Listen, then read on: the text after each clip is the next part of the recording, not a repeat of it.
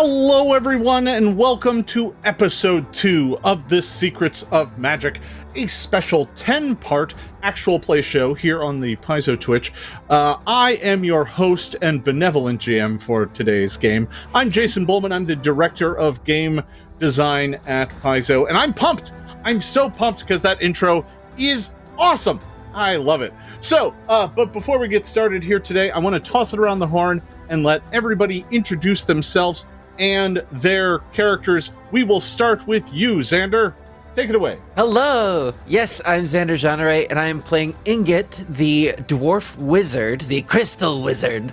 Yeah, very excited to spread my abjuration magic all over my party members so that they don't get hurt. Yeah, we'll see how well that goes for you. Abjuration. Yes, plenty of that. Michelle, you're up next. I'm not gonna spread nothing nowhere, I'm telling you that right now. Hello, my name is Michelle Bradley. Tis I. But I am playing today Hachi, who is a kitsune witch and has a familiar named Bug, which last episode some people didn't know, they couldn't see in the shot because it's kind of little here. But he's a little like Chinese serpent dragon guy, so he has little paws. He doesn't have, I think he has like tiny legs. They're wee, but he's, you know, he's cool. He's not actually a bug. I call him Bug because his real name is, he's got some crazy demonic name that like cannot be pronounced by mortal tongues. Is what I think is going on. Or Hachi doesn't care. One of those two things is very true. And I'm very excited to be back here today. Yeah, look at him. Look at Bug and then Hachi. Adorable. Little legs, adorable. like a dragon corgi. Spends most of his time curled up around your shoulders, right? I want one. Yeah, it's true. But evil. All right. Hey, it's London Carlisle. I'm here playing Don Oom.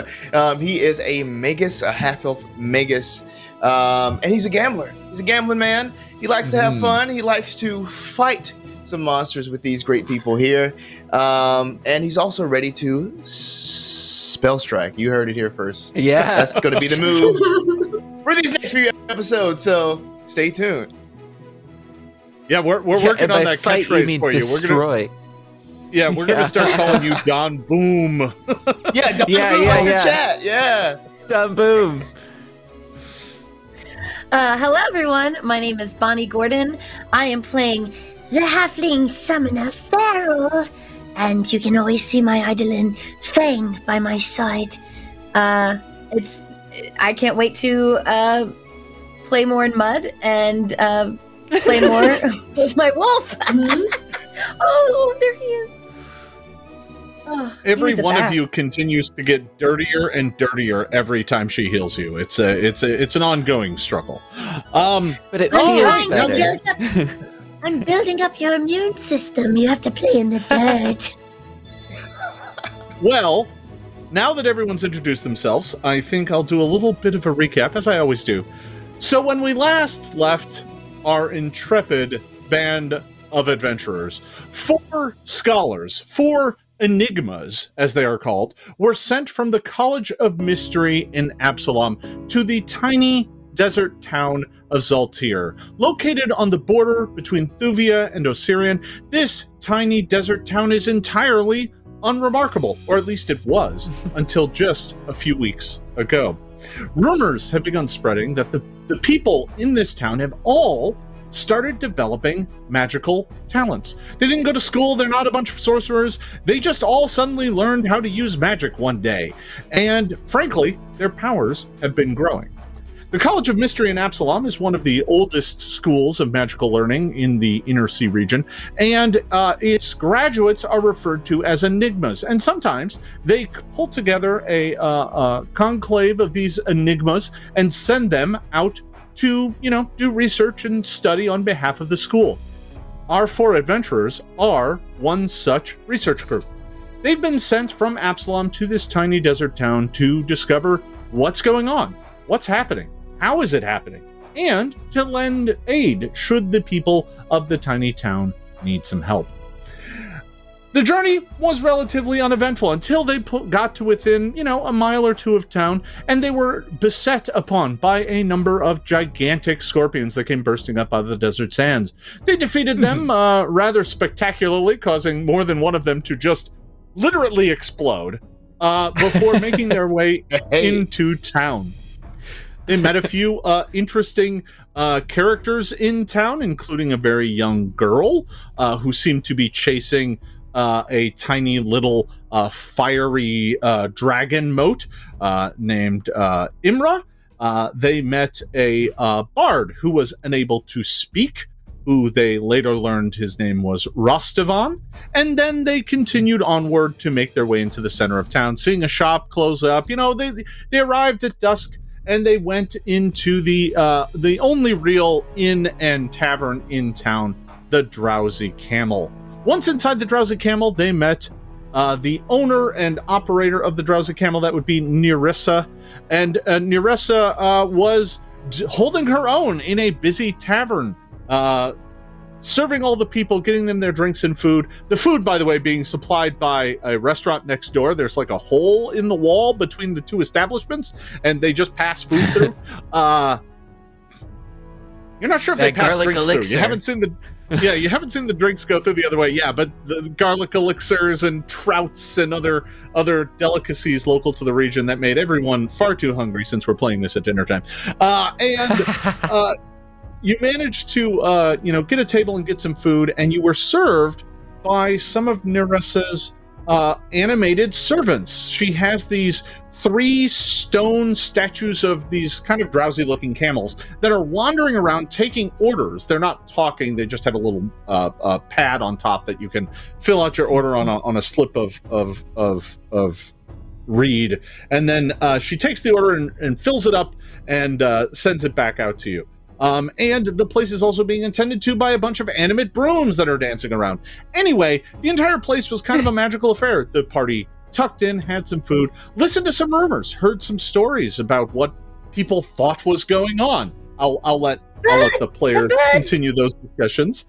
There's birds and all sorts of wild tales.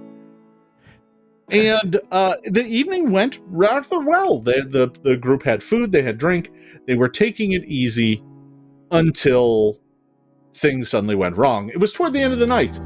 Most of the locals had already left, and there was only a few folks still down in the common room, your group among them.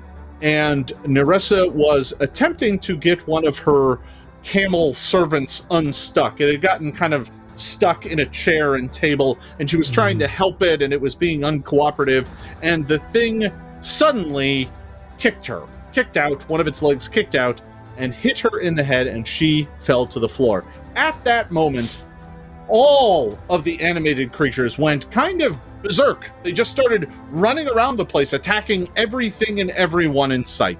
And that is where we left off. And I think that is where we are going to pick things up. So I'm going to go ahead and take us back to the map of the Drowsy Camel here. Oh, wow. And this has just occurred. So you see Nerissa down here. She is next to a camel, and there's another camel, and there's yet another camel, and let's not forget the 2 animate brooms that are also in the room. And last but not least, the silverware from the end of the bar has risen up in a whirlwind, a virtual tornado of silverware, and it is swarming down around at the end of the bar. This is like the night that be our guest musical number. So that's what we got going on here. I'm going to go ahead and add some turns for these. No one here was stealthing or doing anything unusual, so this is going to be a straightforward perception check for your initiative. So why don't I get everyone to bounce me a perception check, and just hold on to the number until I've got myself ready here. I gotta roll some initiative for a whole bunch of angry animated objects. Just take your time. Yes. Yeah, roll 20 strikes again already for me. No. Uh-oh. It did. It was nice to me. Yeah. Let me pop out the room here. Roll initiative for that. Oh, that's not no! bad. Oh, Beware the brooms, Wow. they go quick. Mm-hmm. that was a natural 20. It may have been a natural 20, yeah, indeed. Where's the broom? Oh no. Let's see, that's that. And then I will go and get my silverware swarm as well. The deadly, deadly silverware swarm. Nobody wants to get caught in that. My gosh. All right. So I'm going to go around and collect everyone's initiative score before I sort these out here. Hachi, what did you get? 16. A 16. Fairel, what do you have? It's Bonnie? you, Bunny. Oh, I'm so sorry. I was looking at the thing. No That's worries. my character. With my perception added, 30 total. 30. There we go. There we go. That's a very good. That's a very good initiative. Done. Yes, it is. What do you got? That is a 26. 26. Also very solid. Ooh. And Ingot, what do you have? A 29. 29. Also very good. See, those numbers weren't so bad. You all beat most of them. So yeah, no, it's going to be great. All right, here. This is going What to could work out possibly super. go wrong? Yeah, no, I can't imagine what might go wrong. All right. So, top of the order here this first round. Fairel, you are sitting there at this table next to Fang.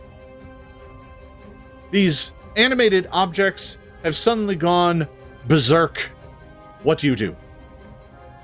Panic? No, I look at the brooms and be like, this is why I never clean. This is why my housekeeping skills are ignored. So immediately, Fairel's first thought is to get to Narissa to try and heal her, because obviously this is happening because she is knocked out.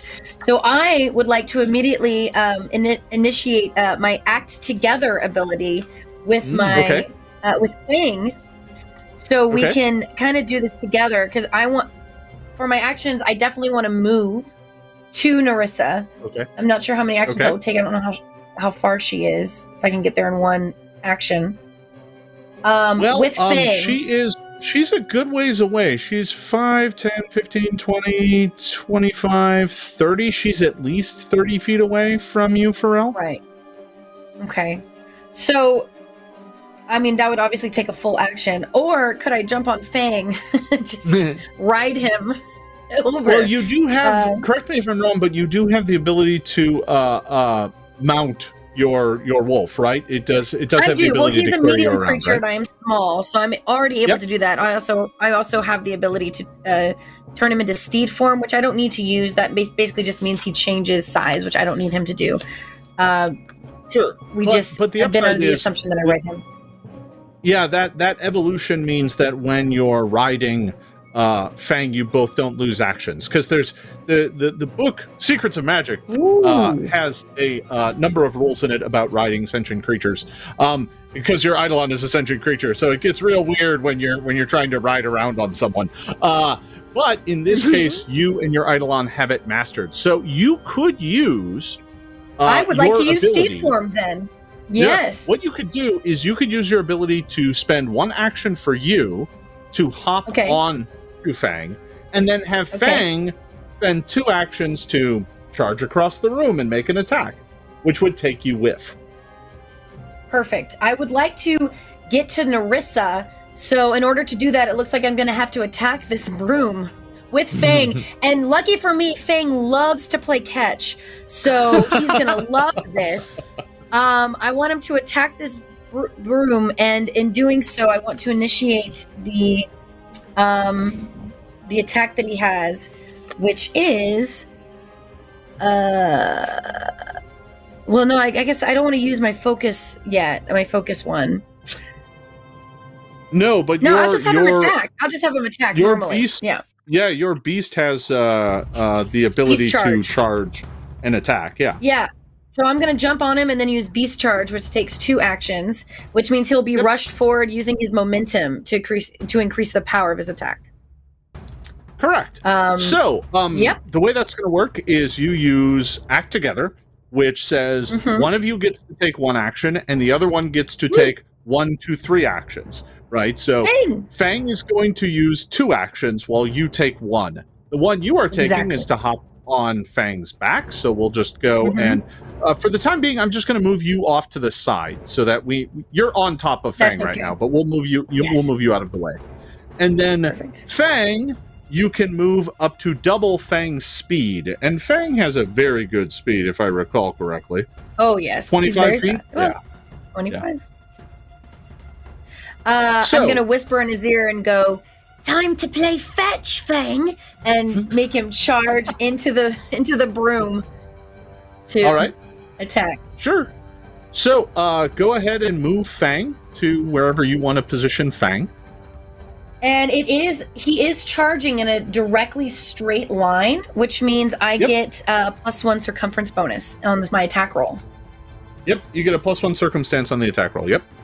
I mean, did I say circumference? Circumference. I was like, we're playing in circles. I wasn't going to say anything, but it's fine. It's okay. What is the area of this circle? You only need a circumference bonus when you when you run all the way around an enemy. All right. All right. That is a 14 for my attack roll. Technically a 15. All right. And against a broom.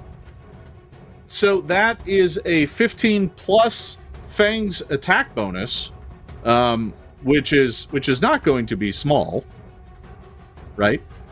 Oh, well, I saw he has an attack of +12, but I thought that was only with the focus spells. Oh no, that's with Beast Charge. Oh, that's melee action. Oh, I see. Oh, he's using his jaw. That's +12. He is a powerful little wolf. That is a 26. 26, actually a 27 because you get the +1. So that is not only going to hit the animated broom, that is going to exceed its armor class by 10. So that is a critical hit. This poor broom. All it wanted to do was sweep up. All right. So, Bonnie, go ahead and roll damage for Fang's bite attack. And just double the final result. Ooh. Double the fun. 3, 7, 14. 14 points of damage. So you hop on Fang's back. Fang darts straight across the room at this broom, chomps out with the teeth, gets a hold of the broom's handle, and just bites it in half. The head of the broom goes flying off in one direction, the stick goes flying off in the other, and the broom is no more. And I'm actually going to delete the other one because I think that one was the one that had initiative. Okay. I'll have Narissa add that to our tab. So you have completely destroyed that broom. That was 2 of your actions because remember you used Act Together. So you and Fang still have 1 action left. One of you can take it. You could hop off and go over to Narissa. You could create more healing mud. What do you feel like doing? I'm gonna hop off and head to Narissa, and I'll make some more healing mud on my next turn. But I would like to have it to where if I'm hopping off, I want to keep Fang close by so he can attack while I heal further on. So Fang is actually going to have to stay there this round just because you're out of action. Okay, I'm just moving. Okay. Yeah, and you can hop off Fang and end up next to Narissa, but Fang's going to have to stay there. Okay, that is the end of Fairel's turn. Ingot, we are over to you. What do you got? Ingot is seeing this conflict happen and is mystified by the mutiny of the silverware. And so for 1 action, he's going to dive underneath this table that we were sitting at and get some cover. And so I'll just move him up there. And then 1 action, he's going to cast the cantrip Shield. He'll grab one of his crystals. And again, no hands necessary, but a shield protects him. And as he focuses a little bit more, he casts Protective Ward once again, emanating out this sort of field from underneath the table. Both of these are one-action spells, and that will complete his turn for now. Underneath the table! Thank you. I've gone and hidden you underneath the table, and while I was doing that, I'm sorry, I kind of spaced. I missed. So you cast Protective Ward, that was one, and you cast Shield? All Yep. Right. Okay, and that was Protective Ward. I think we might have said the wrong spell last week. Oh, really? Yeah, I think that was on me, though. I think I said the wrong spell, but Protective Ward is the one that slowly bubbles out from you, correct? Exactly. Mm-hmm. Yeah. All right. Yeah, starts at 5-foot radius and then emanates out. And that's a +1 to AC of everybody that's in it. Yep. Yeah, absolutely. Okay, so that was Ingot's turn. Dond what do you got for me? With his sword already out, Don is gonna kind of follow Ingot with his eyes as Ingot goes under the table, and he makes eye contact and says, "Ingot, yes, Don is threatened." And then he's gonna go and try to swing at the broom that's right there next to it. All right. With my short sword there.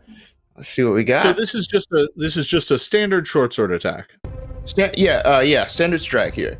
Right. That will be magic go boom. That is a 22. A 22 against an animated broom is going to easily hit. That is not a critical hit, but it is a hit. So go ahead and roll damage, and we'll see what you do to this poor broom. Your blade dashes out, slams into the handle, and 10 damage.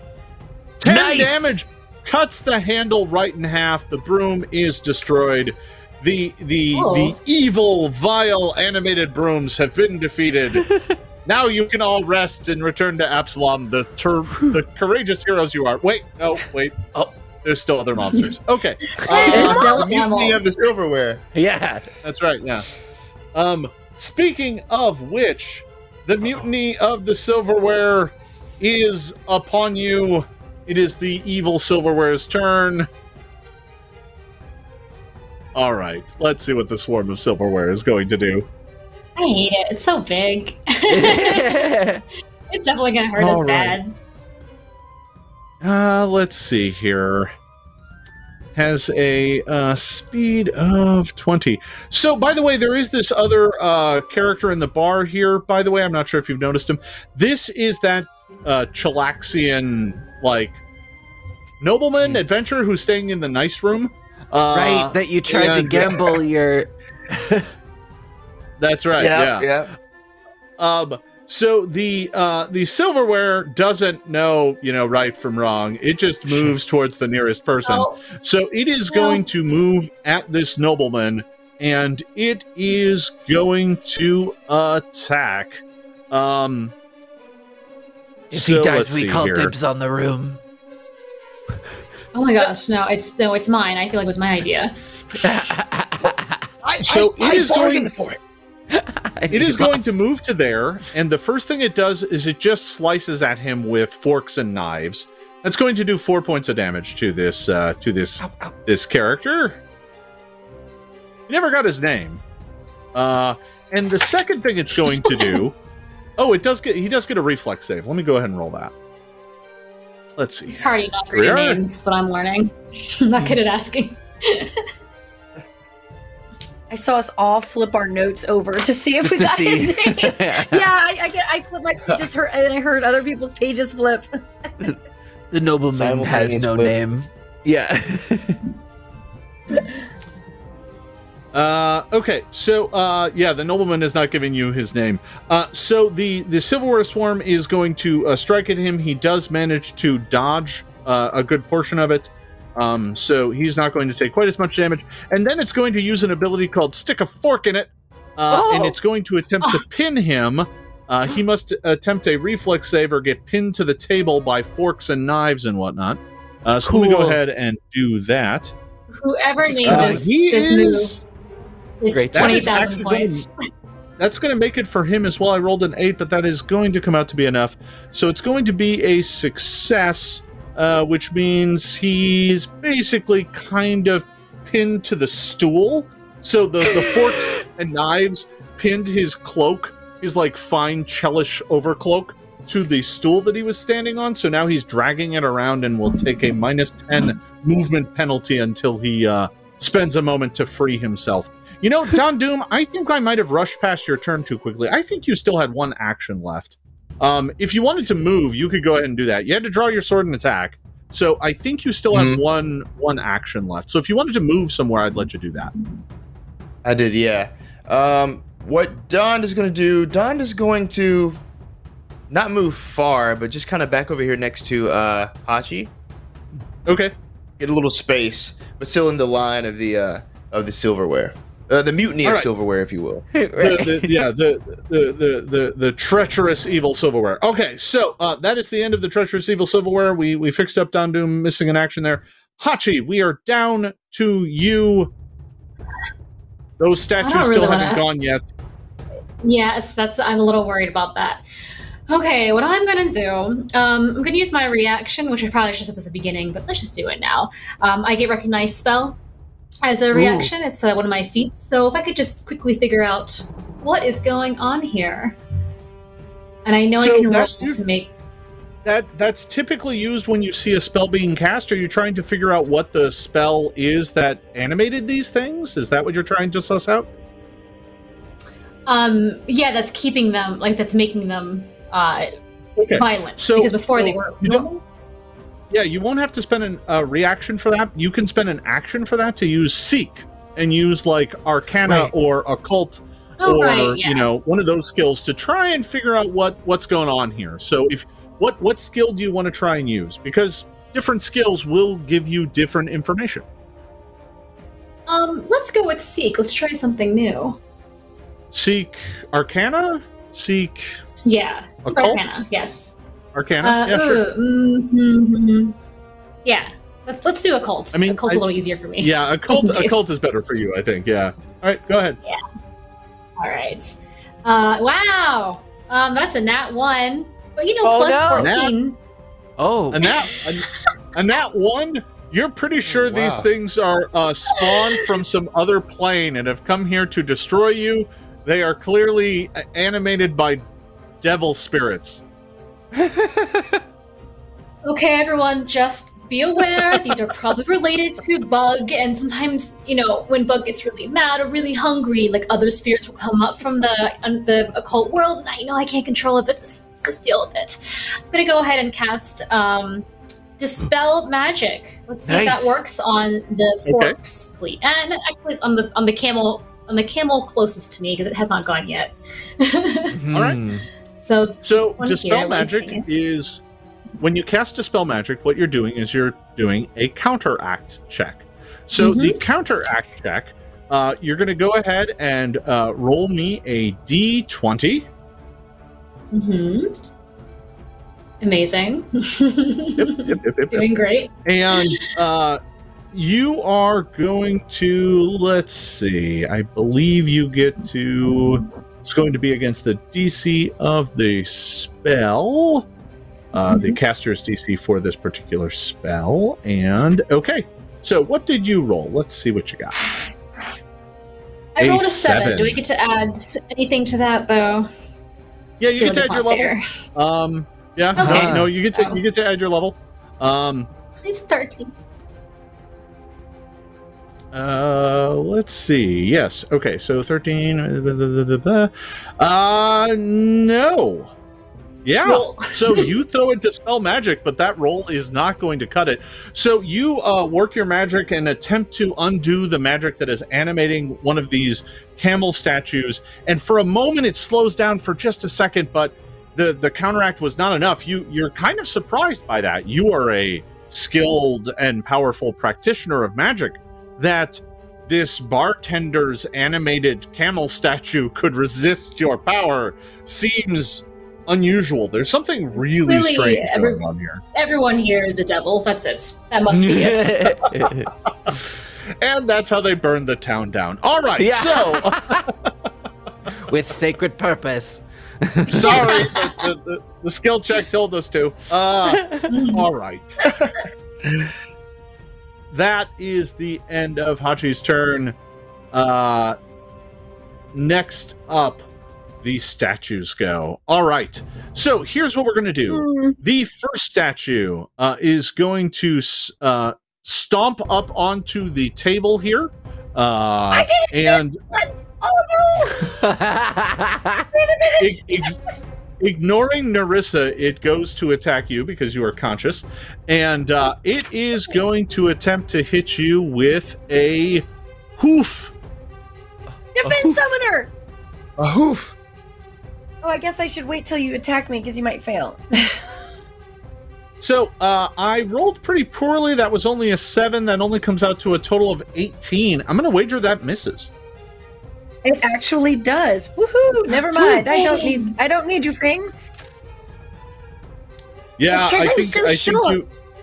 Yeah, the ability is one you probably have to use on your turn too. If it's the one I'm thinking of, because it takes an action. The camel is going to attempt to hit you again with the second fist. And that's going to miss as well. The second attack, I rolled better, but because of the multiple attack penalty, it's only going to be a 14. So the camel kind of gets up on the table, and it's all awkward, and the table's being cracked and broken, and it tries to hit you with its hooves, but it just does not manage to hit you. Camels have hooves, right? They do, right? Yeah. Yes. Is that wrong? Yeah, Do they have they're like hooves, furry right? the humps. Yeah, I'm going to assume. Yeah. Yeah, it's like the. All right, moving on. Right. Yeah, they're walking up. You know. Yeah. Everybody, Their fingers. do hooves. Yeah. Hooves. All right, anyway. Okay, did you know that a horse's legs are sort of like its finger? The hoof is actually like its nail. Well, it's just the finger. It's just the hand with the head. Okay, continue. Sorry. I mean, notably, this. never mind. Everyone comes to our Paizo streams to learn about camel feet. Yeah. All That's what we're right. here for. So, all right. Hoof fact. That's right. We're taking a break for hoof facts. All right. Oh boy, it's like Carfax, but for your camel. Okay, Yeah. so terrible. Okay, the second camel is going to stomp right up to Fang, and it is going to attack with its hoof. Here we go. Armor class of 30. I can't imagine that that's going to be a miss. So Fang is going to take a hit. This is going to do 14 points of damage. Ooh. But Fairel, you and Fang share a pool of hit points, so that hurts you just as much as it hurts Fang. Ouch! And then the second attack, because it gets three. It gets 3 actions. Spent 1 to move, second to attack, third to attack again. Here it comes. Armor class of 20. He has an armor class of 22. No. Nice. Curses. All right.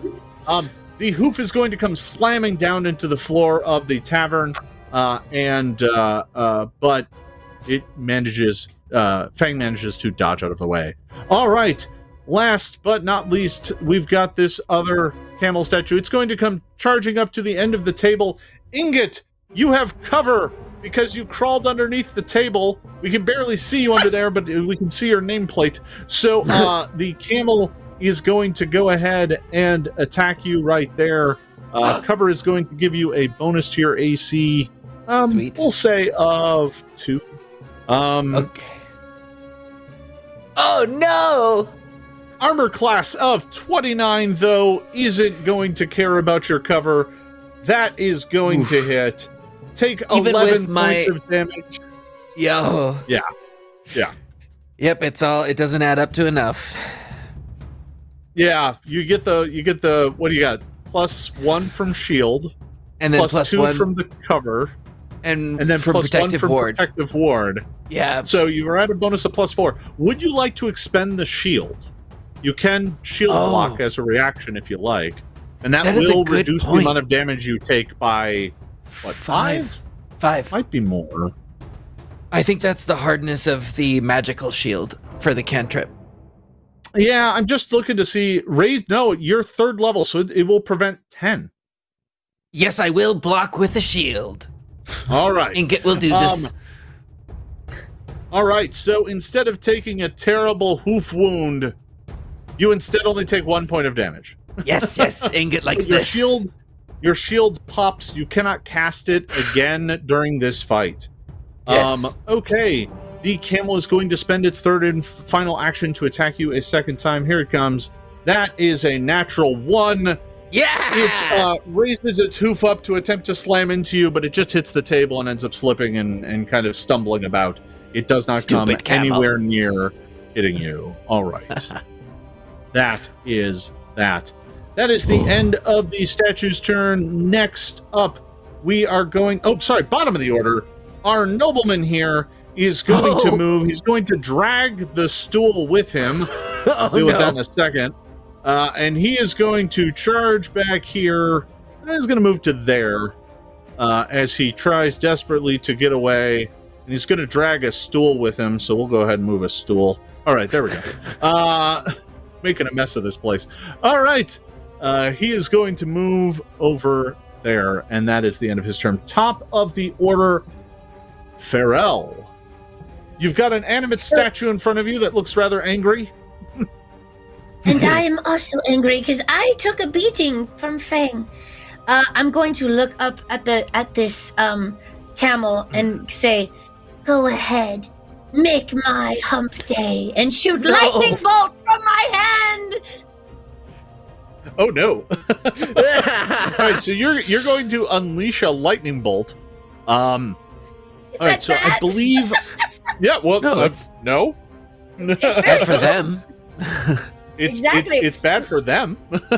Yes, I figured. Well, here's my thought process. I cannot heal Nerissa until this camel is out of the way. That is so fair. I will do that. All right. So I'm going to need to make a reflex save. So I'm going to go ahead and roll that. Okay. Uh-oh. You got to be joking me. Natural 20. Ooh. So you're telling me this camel dodges my lightning bolt from 1 foot away? I'm afraid the camel, like in a weird, how did it even do that? Somehow manages to duck out of the way. As you're firing the lightning bolt, it turns to the side, and because it's dromedary, the lightning bolt goes right between the 2 humps. Does it say for half, or does it not take any damage? It took no damage. Whoa. The natural 20 is going to be a critical success. Yeah. The lightning bolt goes zooming right past it, and it takes no damage. This is more embarrassing than when I used my halfling sling to do that rock, and it just lands on the ground in front of the scorpions. Now, was that part of Act Together? Because you could then have Fang attack behind you. Oh, actually, yeah, I wanted to... I'm so sorry, I have to announce that every turn, correct? Yeah, please do. Yeah. Yes, I figured you're using it. It's the best thing for you to do, yeah. I understand. Yeah, I assumed once it was in play, but you're right, it's every turn. I have to announce it at the beginning of the turn. Yes, we are doing Act Together. Apparently my lightning bolt doesn't matter. So, I would like Fang to attack, and I would like for him to move and attack the one that is near me and Nerissa. Okay. Because so yeah, I cannot heal until this camel's gone. So here's what you can do. You could spend the Act Together, the extra action from Act Together. You could have Fang move over, and then with your 3rd and final action, you could have Fang attack. Because what I wanted to do is, with his attack, have him do Beast Charge again. Or I guess that's 2 actions. I think you're going to be 1 action short to pull that off. You'd have to wait till next round. Beast Charge, it says he rushes forward using his momentum to increase the power of his attack. So Beast Charge technically is part of his move. So he has 2 actions. So Beast Charge could technically be the move and the attack together. Yeah, the only problem is your spell takes 2 actions, and Beast Charge takes 2 as well. So you can't use Act Together and get both of them, because one person only gets 1 action with Act Together. So you can't then add it to another action. The game won't let you do that. But that's one of the tricks of playing Right? It's one of the tricks of playing a summoner is kind of puzzling together how to make all your actions work. We'll get there. We'll get there. So, Understood. but you can totally move and attack. You just won't get the bonus one. Right? I will do that. Then I'll have him move and use his claw attack. All right. Okay, so go ahead and move him over to that chair space. That's fine. Yep. And use his claw. The claw. And he rolled. Right. Ooh, Camel good claw. job. Camel claw. Camel claw, yeah. 16. Is that our new seltzer drink we're gonna make in this town? In Seltzer? That is a 38 total. 28. Yeah. 38. Or 28. Sorry. Oh. Wait. 28. Yeah. Yeah, 16 plus 12 is 28. Math. Yeah, no worries. All right, so a 28 is going to hit. It is just shy of a crit, but it is going to hit, so go ahead and roll damage. Okay. 1d6. That is 7 points of damage. 7 points of damage. Let me take a look at my hardness.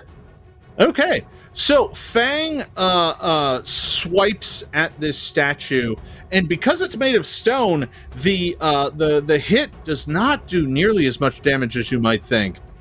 In fact, it only does a scratch. This barely looks like it hurt the statue at all. But did it All right. make it lose its balance on the table? Not quite, no. Ingot, you Yes. are up next. First of all, Ingot is going to spend one action to continue concentrating on Protective Ward and increase the area of the spell by 5 feet. Oh, sure. And then for the second action, Ingot is going to take inspiration from Hachi. And Ingot pulls out this sort of see-through crystal. It's relatively thin. And as Ingot looks through it, he's going to aim it at the Forknado. And this is Ingot's Dispel Magic. It sort of targets it, right. and he snaps it in half. All right. So I'll roll for... Yeah, it's going to Okay. be a counteract check. Right. So I rolled an 11, plus my level of 6 is 17. Indeed. Let's see. Yep. There it is. Okay. It's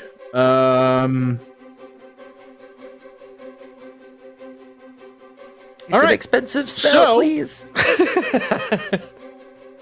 And you cast it as a second level spell, correct? Second level, Or is yeah. it third? Yeah. Okay. The silverware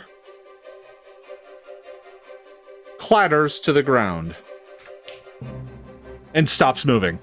You have dispelled whatever magic was animating it. The silverware literally just it was spinning around, and all of a sudden it sounded like somebody just dumped out the silverware drawer, because it all just clatters and falls to the ground, making quite a bit of a mess. All right. That as will soon be as that the end of happens, that. Yeah. Under the table, Ingot turns to Hachi and says, "Once again, your teachings, they have led us to success." Oh, I am very impressed. That was a literal, like, satanic devil that you just dispelled. And also, I'm not under the table. I'm, like, sort of above the table. I don't go under things. Thank you. I hear it crash and I turn and go, "What the fork?" Just Okay. because. Oh, Fine.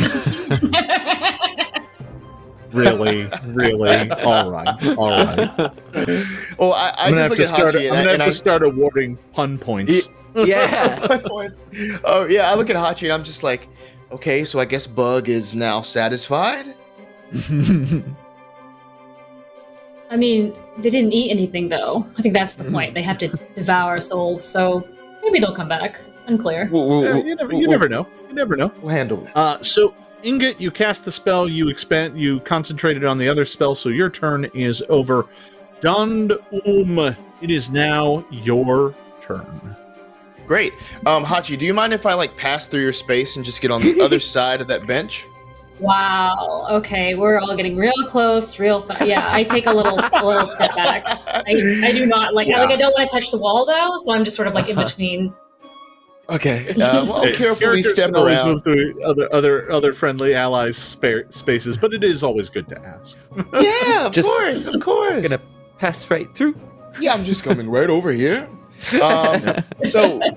With the 2 actions left, I'm going to spell strike, and the spell I'm going to use is Acid Arrow. As I'm looking at the stone, All right. Nice. and this burning just begins to start to rise up. So let me try that. Okay, so you wave your hands and point at your blade, and all of a sudden it begins to smoke and hiss and bubble as the acid coats your blade, and you swing it. That is a 17 plus 15, 32. 32. Ooh, ooh. Well, that's going to hit, Crit. and it's going to exceed Crit, my crit, armor crit. class by 10 again. Your blade goes slamming into this statue, hitting Done, it dead boom. on. That is going to be a critical hit again. Yay. That's your second spell strike and your second critical hit with spell strike. Let's keep it Making them going. count. Yeah. So that is going to do, go ahead and roll your damage for the attack. Okay, yep. So the damage normally would be, so that's 11, plus d6 of persistent acid damage. Nice, nice, So nice. So the acid damage will be dealt on its turn if it survives, but we'll worry about that Okay, then. gotcha. You do Okay, get to yeah. do 3d8 acid damage right now. Yeah, On top that's the of 11. the... Oh, that's the 11. Okay, how much did the weapon do, though? The weapon 'Cause you get that as was, well. let me get, yep. The weapon, so 11 and then 10, 21. Wow. So 21, you do 42 points of damage. Wow. Am I still alive?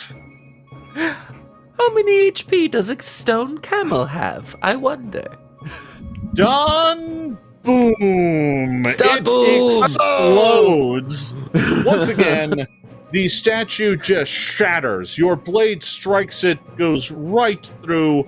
Acid splashes all over it. The camel kind of stumbles about as the acid scorches and burns it. And after just like 2 seconds, all that's left is a melted pile of stone sitting on the floor. Yeah. So And lastly, I like one of those pun points. There are no laws when you're Are we handing drinking those camel out? claws. Hey! A slogan. Oh, boy. We're taking this from Star Trek. Oh. This is our thing now. Monsters. Oh, All I right. see.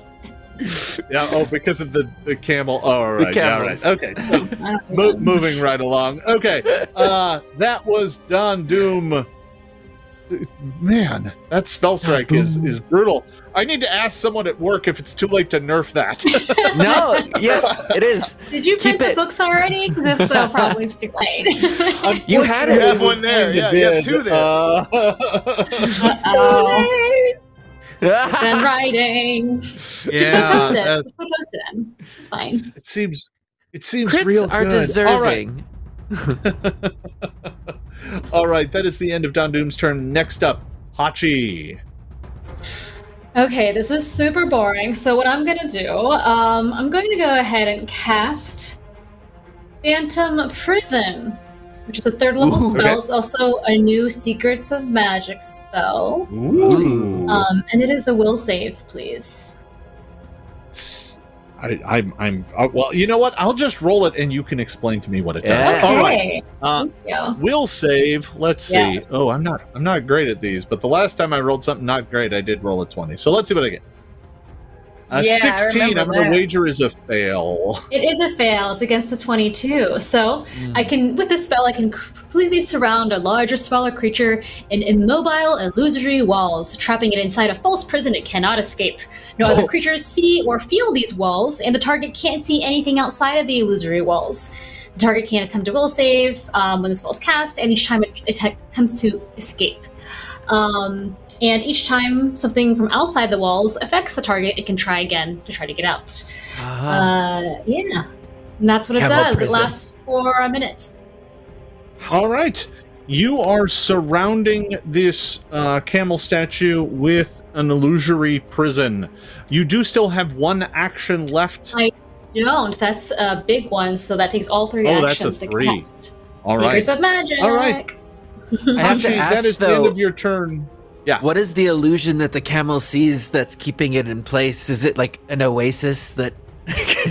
No. It sees like foxfire all around it in this like big cylindrical kind of cone thing that goes up and comes to a point at the top that looks almost like a tail, like one of my cool tails. Yeah, it's really cool. Nice. And the spell sort of when I cast it, I sort of pet bug and flick like its scale out to activate it. Nice. So you cast this spell and you're like, yes, I've got it. And now it is unfortunately the statue's turn to go.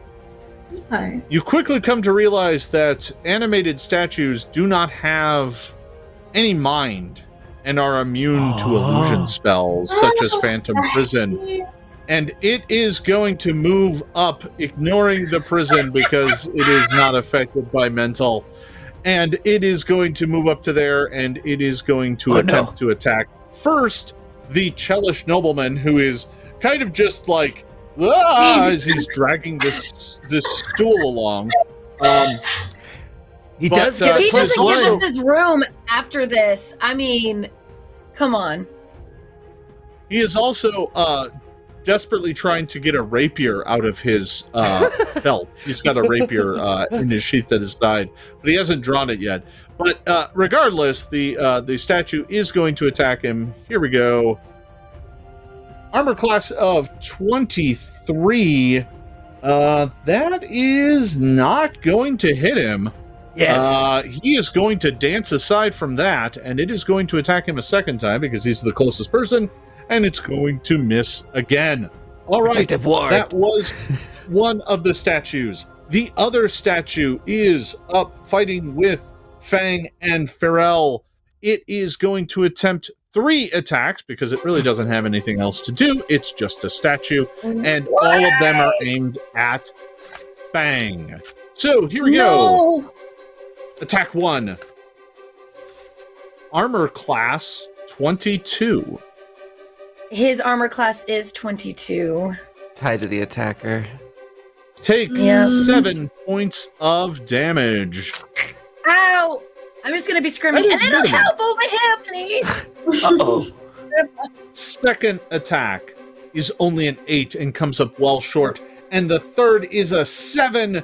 Those are some pretty terrible rolls. The statue manages to hit once with one of its stone hooves, but the other 2 do not manage to land, and Fang is unscathed from those attacks. So that is it for the statues. My turn goes real quick now that I don't have anything left but 2 statues.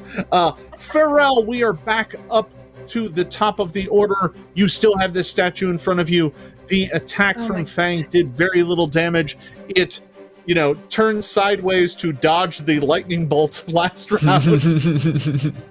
What do you have for me this round? I am, this is bad. First of all, I am hurting when it comes to hit points. I'm gonna have to heal myself at this rate. I am going to be using Act Together in case you needed anything. I might need, because all of my allies are on the other side of the tavern, just dilly-dallying over there and not helping me. I might need to call in. Tables. We're busy. Hiding under tables while I'm just trying to heal someone. I might have to call in some reinforcements and use animal allies and go, "Raka! Raka!" and have like some kind of animals come and attack this camel so I can do something. All right, so you animal want to allies. cast Animal Ally? It summons animals to briefly attack foes. I don't know if there's any animals around that can help. Probably not. We're in the middle of a tavern. Rats? What level spell are you casting? I would say level 2. Right? I would assume so. I think level 2. Yeah. Yeah, because you only get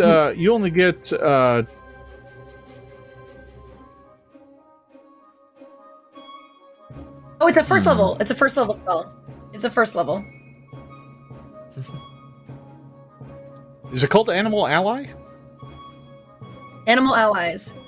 It's in the new page 87. Oh, it's a new Secrets of spell. Magic. 90. Not aligned Secrets. Ah, see, there we New go. primal spell. Oh, it's okay. So it's very small.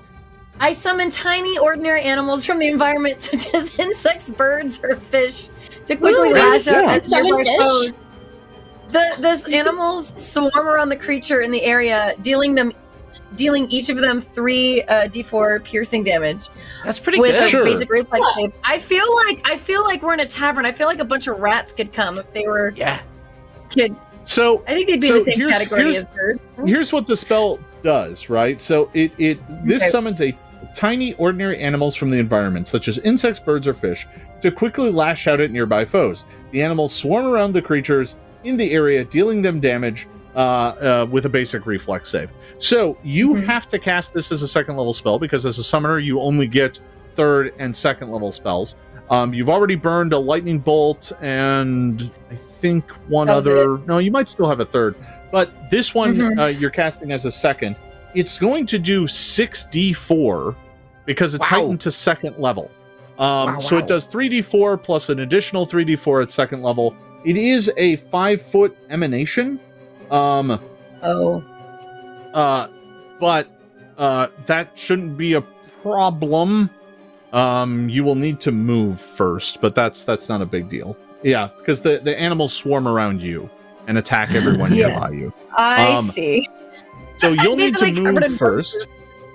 Yeah, you're basically calling up rats and bugs and stuff from the environment to Oh my attack. precious. So It's very Okay. like Radagast, like Yeah. yeah. yeah, I feel like it's So, very Ella Enchanted when she's cleaning with Yeah. roaches and That's rats. exactly what I was thinking about. Yeah. Yeah. so if you move back to over here, you can cast Okay. it and only hit the camel. So you said you wanted to That's what I'll do do. act together. So both you, what you could do is you could have you move and your animal Fang could attack. Yep. Or you could just move and then use act together to cast the spell, and then let Fang attack. Right. So that I will would- do that that. works. I will move Yeah.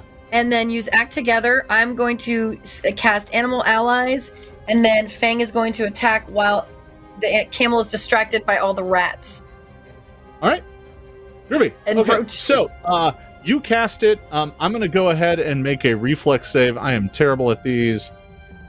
I rolled a nat 1. Yeah. That is a Finally! Finally. critical fail. Jason was too powerful. So you unleash a swarm. These rats and bugs and tiny little scorpions and flies and the fish from the plate on the table jumps up That's to what I was attack the thinking. statue. Plop, plop, plop, plop. It's like half of There's these like a tank meals. of fish. Oh So go god, ahead it's and- like a horror movie. So go love ahead and roll 6d4. Wow. 1. Ooh. You can 3. just Oh my type- gosh. I know, Well- but I rolled 4 4s and 2 3s. That's a lot. That is a Math. that's a pretty solid roll. Yeah. 16, 22. Eight. You do 44 points of damage. Wow. Can I survive that? I don't. No, I can't. All I right. kill him with roaches. So Yeah. you Summoner's gonna summon. You throw a massive swarm of bugs and fish and just everything just comes swarming out of you. It comes swarming out of your hair and out of Fang's fur and just devours this thing. And like as you're standing there, these things are just taking bites and the statue slowly just disappears. And by the time the Erosion. spell effect is done, all that's left are a few pebbles that fall to the floor. The statue is gone. So well done. Wow. What would you like Fang to do now? Since you since you have one action, you could have Fang move to the other one if you want, or you could just Does have it have Fang. to be Fang? Does it have to be Fang's action, or can I steal the action? Because you cast the spell, so it has to come out of you. Understood. It has to come out of Fang. I'll have Fang move to. I'll have him move to the other camel that's in the illusion. All right. I can't believe I just killed a camel with bugs. That was amazing. If you move it up, it'll be within Xander's Ingot's range of protection. Mm-hmm. Good idea. There you go. And you also now are in a spot where if Don Doom steps up, he'll be flanking. Flanking. All right. That was the end of Fairel's turn. Ingot, we are back to you. Oh, at the bottom of the round, the Chelish nobleman draws his sword and he'll swing. We'll do that real quick. We'll let him take a swing at it. That is going to hit. I'll roll the second one real quick. The second one is going to hit as well. He's going to do a little damage to it. Let's see what he does. Bounce 2d6s here. Okay, yeah. He dealt a few points of damage to it. He swipes out at it, and a few chips of stone come flying off of it. And he's like, Die! Die, you wretched camel statue! Kind of panicking. But that is the end of his turn. Ingot. Yes. What do you got for me? For the first action, Ingot is going to continue concentrating on Protective Ward, increasing it 5 feet and keeping it active. For the second action, Ingot is going to draw a short sword as well. And if you were to look closely at this magical short sword, you could see that it was engraved T-H-E-E. You just see "thee" on it. And Ingot, for the final action, diagonally from under the table, is going to lash out to try to attack this camel as well. Wizards making attack rolls. It's always it's always fun. You gotta love it when you see it. All right. That a 29. 29 is a critical hit from the wizard. From the wizard. I swear it is entirely feast or famine with this group. It's either fails or crit successes. There's no in between. We live in a pendulum. You're right. All right. Your blade goes slashing out underneath the table and catches the camel statue right in one of its knee joints. So, and that'll be doubled. So it was 18 points of slashing. 18 damage. You put a gigantic crack in the side of this camel statue's leg. 18 points of damage. That is going to be reduced slightly, but it's still going to have a pretty good effect. The statue kind of wobbles and tobbles a bit as the crack kind of runs up it into the body, but it is still up and fighting. So you drew a weapon, you made an attack, and you concentrated. Your turn is over. And then finally, as this strike hits, Ingot will call out to Don, "Get it!" Don, it is your turn. You cannot spell strike right now because you just did. What do you do? Got you. So I indeed am going to move up right in front of this this statue here. What I'm going to do, I'm going to... it says I can cast it from melee range. The Produce Flame. Okay. Right next to this. So let's see if I hit. All right, so you summon up a ball of flame in your hand and reach out to touch this thing. Mm-hmm. I believe that's 2 actions, right? 21. A 21 is going to hit. It's not a crit or anything like that, but you do manage a solid hit with your hand of flame. Go ahead and roll damage for that. Okay. Yeah. And that that's a cantrip. And the cantrip, that's 2 actions still for the spell? Yep. Gotcha. So that is 4. Wait. Is that damage? Wait. 2 plus... Remember, you're casting it at 3rd level, so it may be enhanced.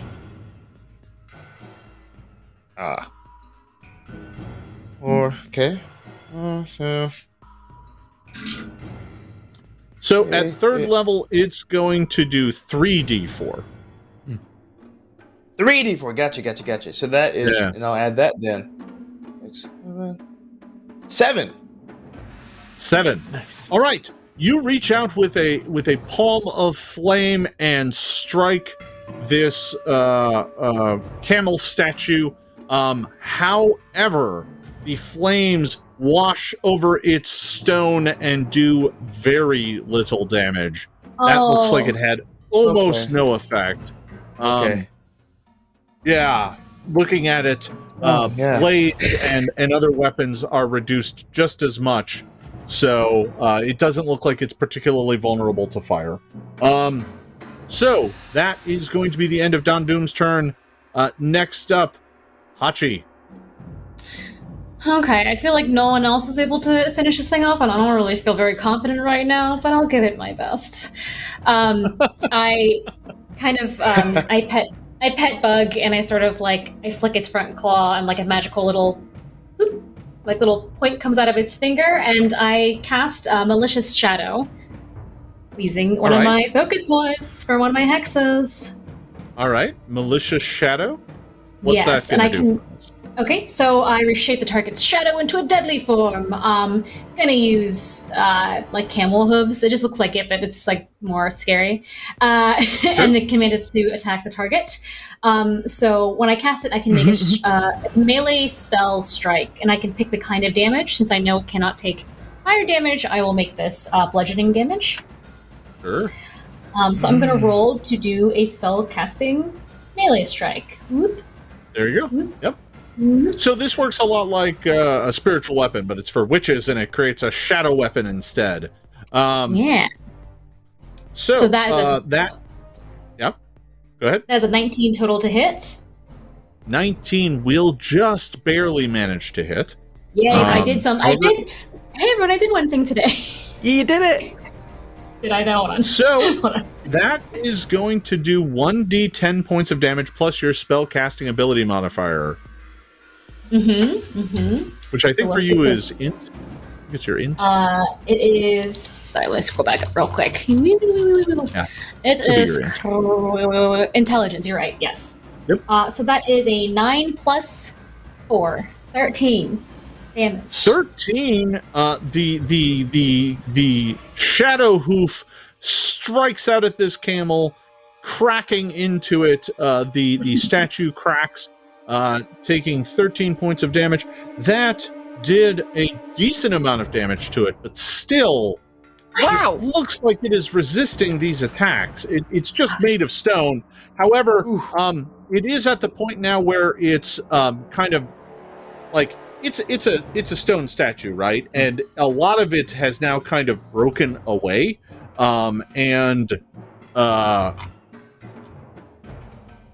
yes. In sculpture, sometimes the piece lives within the stone and must be freed. That's right. That's bullshit. Yeah, I just realized it actually took more damage on the past 2 attacks because it was reduced to half. I forgot about that. Animated objects, when they are reduced to half their hit points, their armor kind of breaks, like their outer shell breaks, and they're far more vulnerable to hits. So the 2 attacks combined are going to do an additional bit of damage, and that hoof shadow is enough to destroy it. It is gone. And you hear, like, if I had a coconut right now, I would be so happy for myself to do the coconut horse. Anyway, that's the sound of magic leaving the camel stone body. So you can say that's the shadow that broke the camel's back. No, we're not saying that. I'm trying to get another pun point. 1 point. Are we doing this? This is why I put dragons in my games. Okay, so you all drive me to put dragons in. All right. This is how you get dragons. This is how you end up with multiple dragons in the game. Okay, so quite suddenly the tavern grows silent. The nobleman stabs down at the statue that has fallen, at his feet, and he's like, "Ha ha! We have managed to best it." Good job. Well, he looks to all of you, and he's like, "Well, I'm certainly glad that I had all of your assistance." I mean, I didn't do that much, but I feel like you did less than me, which is saying a lot. And as he's saying that, he's still dragging the stool behind him because you have stool on your cape. and he kind of looks back and he brushes off. Well, this is quite the mess, and I'm going to have nothing to do with cleaning it up. I'm going to bed. And he is making his way upstairs. He like goes and steps right over Neresa's unconscious body and just goes. Oh my god! How rude! So I feel like now would be a good time to heal Nerissa. Now that I have a moment without a camel on my butt. A camel butt. Like a cigarette butt, anyway. Because a camel. Oh, I see what you did there. Oh, on that note, let's do some healing plaster. Let's see. I want to make sure I have the right one. So healing plaster, I'm going to go up to Nerissa, and I'm going to again just take some dirt off the ground, because obviously this area didn't get swept yet, and the brooms are non-existent at the moment. I'm gonna spit in it, add a little water. Huh? There's a whole bunch of powder from the camel statue that kind of got disintegrated by bugs. Yeah. I heal her with the camels that knocked her out, and I'm going to make healing plaster with the dust of the camel. Sounds good. All right, so you conjure up some healing plaster, and you go to work. You can use battle medicine on her and just give her a bunch of hit points back really quickly. You can either kind of just do it automatically and give her back 2d6. 2d8. I always forget. It is. I'm looking at it now under battle medicine. But it's the medicine skill. Battle medicine just lets you do it quickly. So it is 2d8. Is DC 15, but you can attempt the DC 20 to give back 2d8 plus 10. Your choice. I might have to do that. Can I do this twice? One to her and one to myself, because I also need to heal. Terribly. So the way medicine works, right, is that you're able to use it on kind of everyone. It just takes 10 minutes most of the time to use it on people. Battle medicine lets you do it on someone once per day in one round, right? You can do it as just like one action. You can like patch them up, but you can only do that once a day because their body can't take that kind of medicine more than once per day. So with the innkeep, if you want to get her up on her feet right away, you could just do battle medicine. For everybody else, you can spend the 10 minutes and heal them up normally. I'm going to do battle medicine, which I'm going to give her the 2d8, which is... I gave her 10 hit points back. Hopefully that's enough to wake her up from her concussion. Yeah, actually it is. Everyone who is unconscious, and in this case it was more like she was just knocked out by the stone hoof hitting her in the head. And she wasn't really like, dying or anything like that. She was just dazed and kind of out of it and on the ground. So you heal her up, and she kind of comes to, and she's like, oh, and she's kind of just holding her head where she's obviously going to have quite the welt, the vaguely hoof-print shaped welt. I take a leaf out. I take a leaf out of my hair, chew it, and you hand it to her like, "This will help with the migraine." And you don't have to eat the garbage. She's like, "Thank you," and she just kind of puts it in a pocket.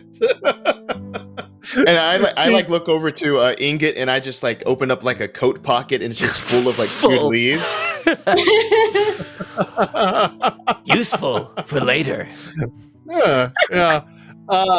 She's like, "Oh, thank you. Oh, what happened?" And she looks around, and it's just, it's a catastrophe in here. There's tables and chairs tossed about. Her statues have been destroyed. Her brooms have been bit in half. Her silverware is scattered across the ground. So she's like, what happened? You're going to need a bigger broom. Well, okay, Your animated objects, when you passed out, became quite violent and made all of this mess, and we helped defeat them so they didn't murder us. Oh, you're too kind. I'm so terribly sorry. I didn't mean for any of this to happen. I thought I had them under control. It seemed so simple to get them to do my bidding. I guess I didn't know what would happen if I stopped directing them.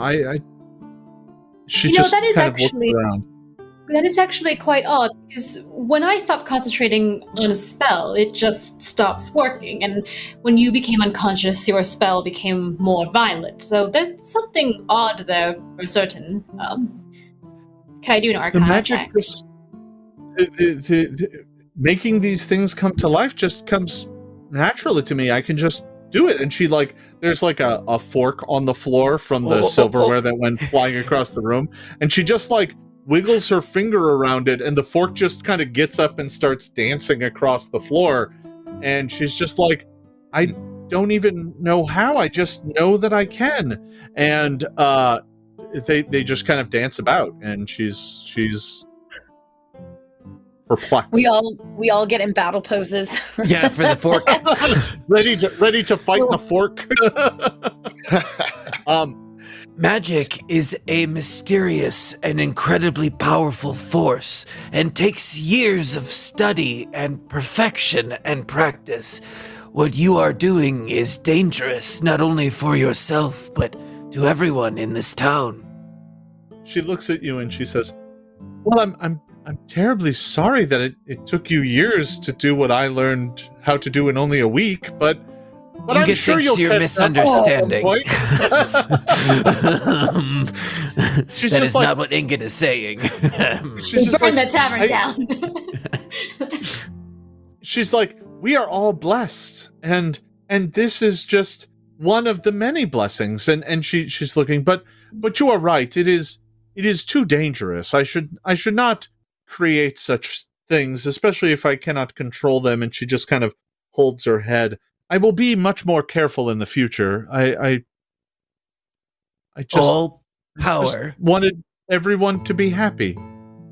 All power has some price, whether it's years of study and hard work, or a consequence that we cannot see.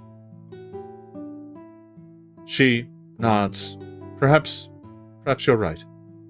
Well, I'm terribly sorry that you had to risk life and limb to protect my humble establishment. The room is on me. You can stay as long as you like. I'm terribly sorry about all this. And I should probably get to cleaning up. She looks around at the kind of catastrophe that is her common room. She picks up half of a broom that got bit in half by Fang. So she's basically now just got a small dust broom. Yeah. And she goes over and starts sweeping up all the forks and spoons and knives. And it's just like, well, I must gather these up. You're probably exhausted, and your room is waiting. And she kind of drops the key off. If you recall, the four of you rented the kind of merchant suite, which sounds fancy, but in reality isn't. It's just 4 bunk beds in a room with a chest and a table, and it's upstairs. So if you look inside the tavern here, there's these stairs going up. They actually go up to a space that is up above that has a single hallway. It looks like there's a nice fancy room on the west end. There's the larger room on the east end, and there's 2 tiny little rooms for lone travelers in the middle. So it's none of these are particularly spacious, but it's up at the top of the stairs. So you can make your way up there, or talk, or investigate, or do whatever you want. So as soon as we get in the door, Ingot calls top bunk, and Ingot scurries up. Ingot likes to feel tall. As Fairel passes Nerissa and starts walking towards the the stairs or wherever to the room, I guess. She looks back at Nerissa and goes, You might want to also invest in some pest control.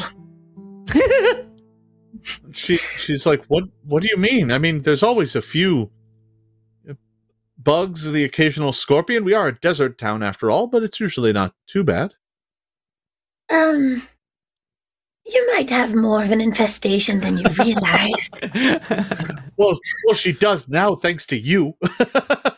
Hey, look, desperate times calls for desperate roaches, okay? Do something. My lightning bolts obviously weren't working. If this episode wasn't already titled, that would be the title. Desperate times, desperate roaches. All right. So, the four of you make your way up to the room.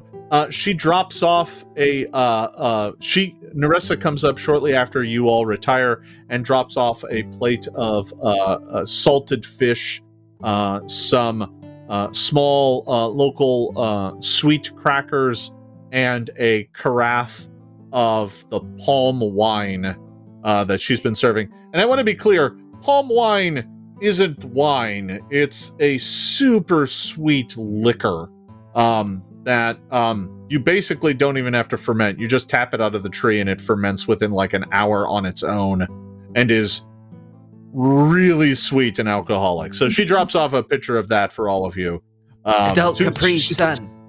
Yeah. She says it doesn't really keep till the next day anyway, and frankly, you've all earned it. So to soothe your battered heads, as she. No, I have.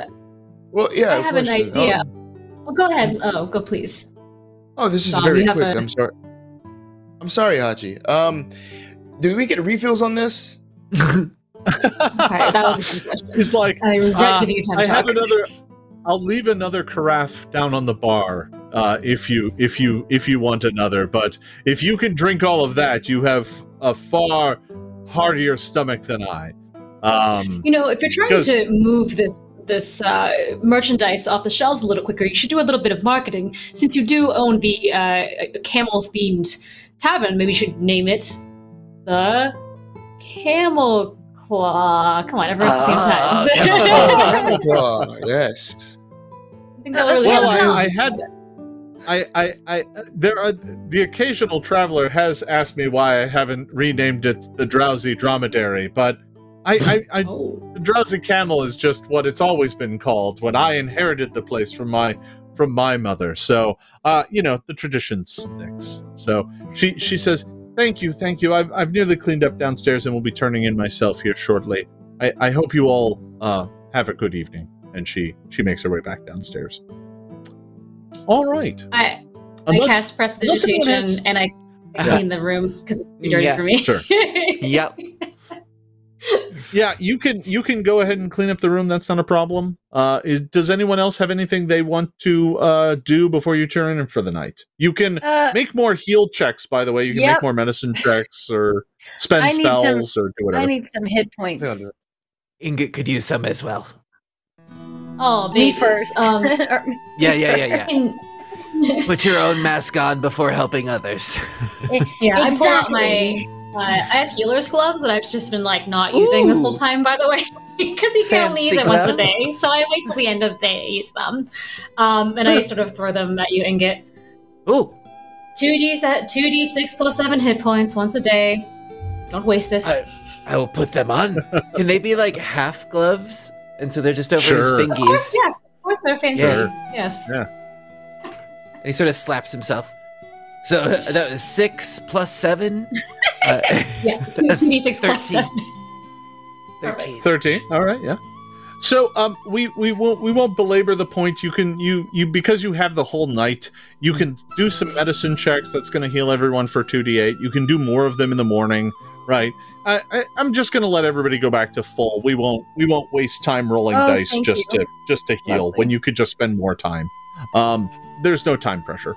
So you all spend a night in this inn.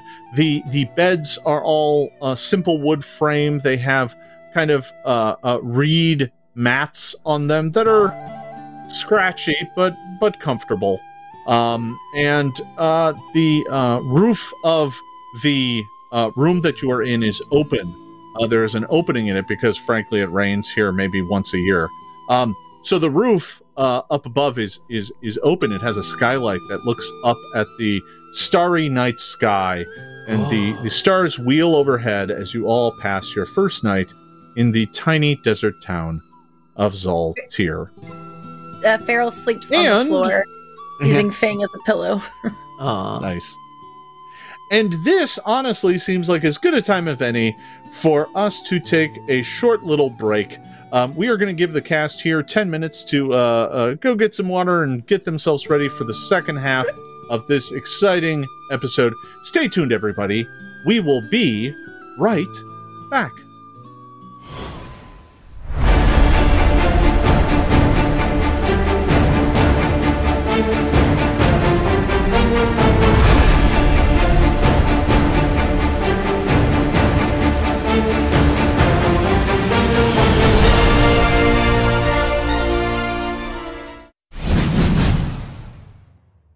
Your summer of gaming continues with Paizo's latest releases, available at Paizo.com and your favorite local game store.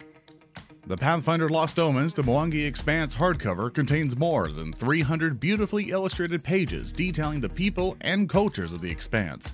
You'll find 19 cultures, like the fishing clans of the Bonduat people and the nomadic Taralu dwarves, and 6 new ancestries, including the spider shape-shifting Anadi, the amphibious Gripply, and the mountain-dwelling Shisk. The Mwangi Expanse is more than just a jungle, broken into 10 regions from the bleak stone ruins and gray clouds of the Bondu Hills to Lake Okota, the largest body of fresh water in the Expanse. The area's many biomes are sure to provide backdrops for adventures of every kind. 9 major cities, memorable NPCs, monsters, and more await you in Pathfinder Lost Omens, the Mwangi Expanse.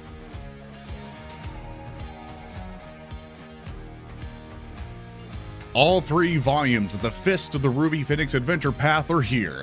The adventure begins when the sorcerer Hao Jin invites your group of adventurers to an uninhabited island to compete in the preliminary qualifier of our global fighting tournament.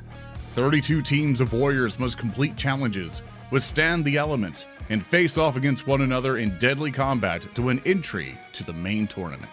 Malevolence is a horror-themed adventure for 3rd level characters written by James Jacobs, featuring sinister new monsters, mysterious magical items, and spells to discover, and a fully detailed haunted house for players to explore, exercise, and endure.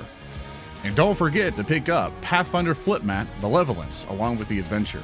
One side depicts the ground floor of a haunted mansion, and the other side shows the house's spooky upper floor. The Fly Free or Die adventure path concludes with The Gilded Cage. It's finally payback time for the crew of the Oliphant, but can their plans hold long enough to lure their enemy out into the open?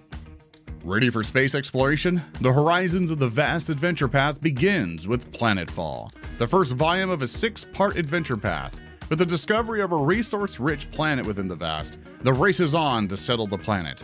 But there are other elements in play that will take all the wits, cunning, and combat capabilities of true adventurers. It's Kingmaker in space. New adventurers await members of the Pathfinder Society as well, including In Pursuit of Water and Breaking the Storm, Excising Ruination. Learn more at PathfinderSociety.club and join a gang with friends from around the world or across the table. Looking for a quick adventure to fill time between sessions? Pathfinder Bounty Forged Facade takes 2 hours and sends players to a decadent salon in Galt to learn the truth about disgraced artists. Further your Starfinder Society agent story in 2 new adventures. Delve into the Year of the Data Scourge with settling accounts and Battle for the Beacon. Learn more by visiting StarfinderSociety.club.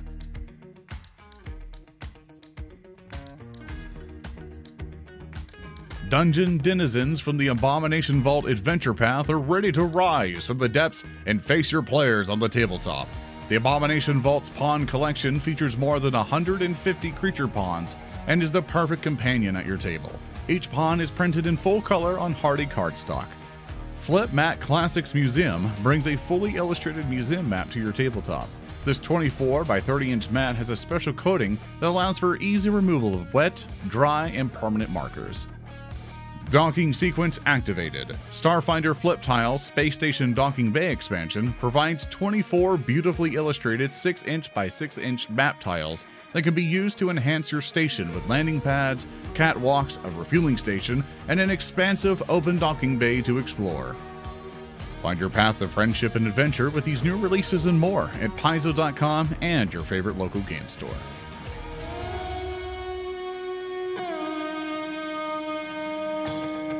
Come on down to Starfinder, fly a ship and shoot some lasers.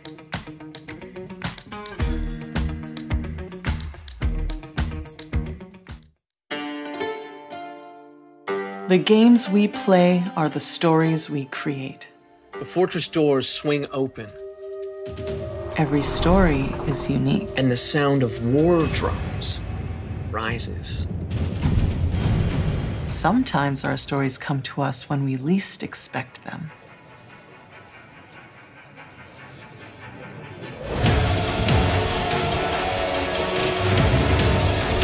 We need to be ready no matter where inspiration strikes. And sometimes our stories are told over great distances. No matter where your journey leads you or how your story is told. The games we play are the stories we create. Sirenscape can help make yours epic. Sirenscape is searchable, fast, and customizable from any device with no need to pre-install any sound. Adding epic atmosphere to your game has never been easier. The Ruby Phoenix Tournament, the world's greatest martial arts contest, held in honor of the legendary sorcerer Hao Jin, the Ruby Phoenix. The final team standing in this once-per-decade contest wins a grand prize, their choice of a single item from Hao Jin's magnificent vault of treasures. This year, Hao Jin herself will preside as the grand judge. But to receive the honor of just even meeting the Ruby Phoenix, the contestants must first prove their mettle and strength in the untamed jungles of Danger Island. Only the 8 greatest teams will proceed to the metropolis of Goka to compete for the title of Ruby Phoenix champions during a year that promises to be unlike any other. Countless untold mysteries await the challengers. Will it be mysterious scoundrels like the Lightkeepers? Brave friends such as Tino's Toughest? Or will it be your team of adventuring heroes to claim the Sorcerer's Prize? Let the games begin with the Fists of the Ruby Phoenix Adventure Path.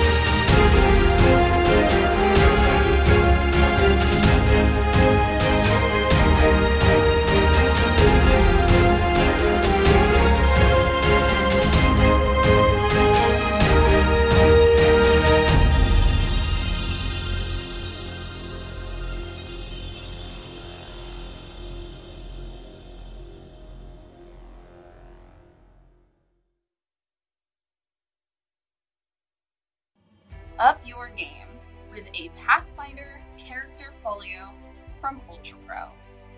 Each character folio features a full art cover, 12 single pocket pages for character sheets and maps, with dry erase capability. Also, internal front and back pockets for excess notes. Find character folios at your local game store or shop.ultrapro.com.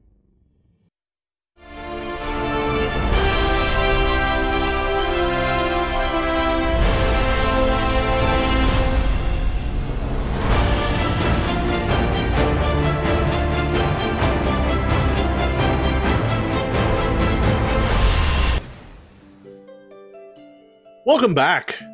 When we went on break, our intrepid band of heroes had just managed to defeat a bunch of animated objects, camel statues, bunch of silverware, a pair of brooms that went down into a pile of matchsticks, and had earned themselves a nice night's rest.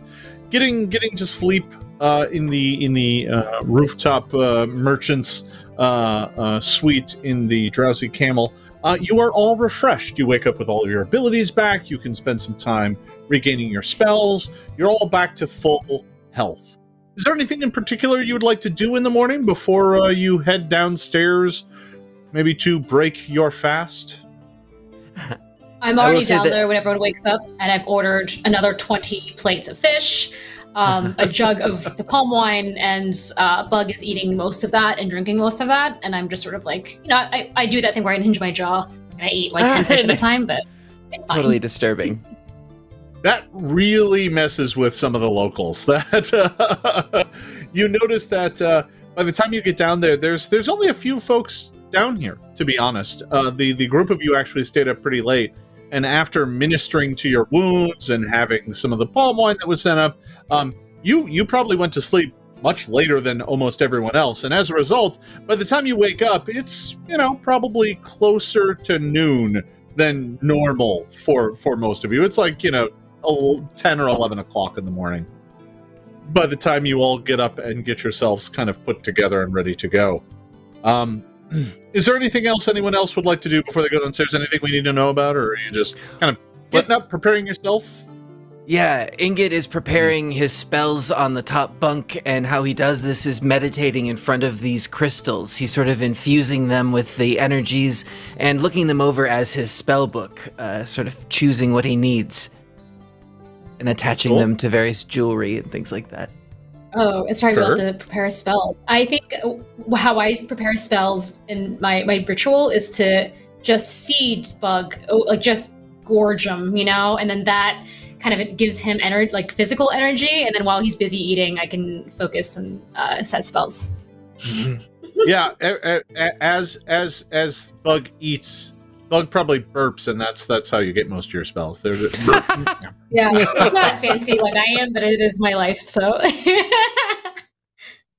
how Fang and I kind of regain our focus and point stuff is we like to connect on a deeper level. So we're on the ground doing yoga, and he's matching me in every way. You know, like those viral dog videos of like the master doing yoga and like the dogs copying. That's kind of what Fang and I are doing. So I'm like, you know, going and lean back, and Fang's like going, oh, like we're doing like we're connecting on that level and having. So that's you're probably doing a lot of downward facing dog pose, right? I wasn't gonna say it. I was gonna save it. But yes.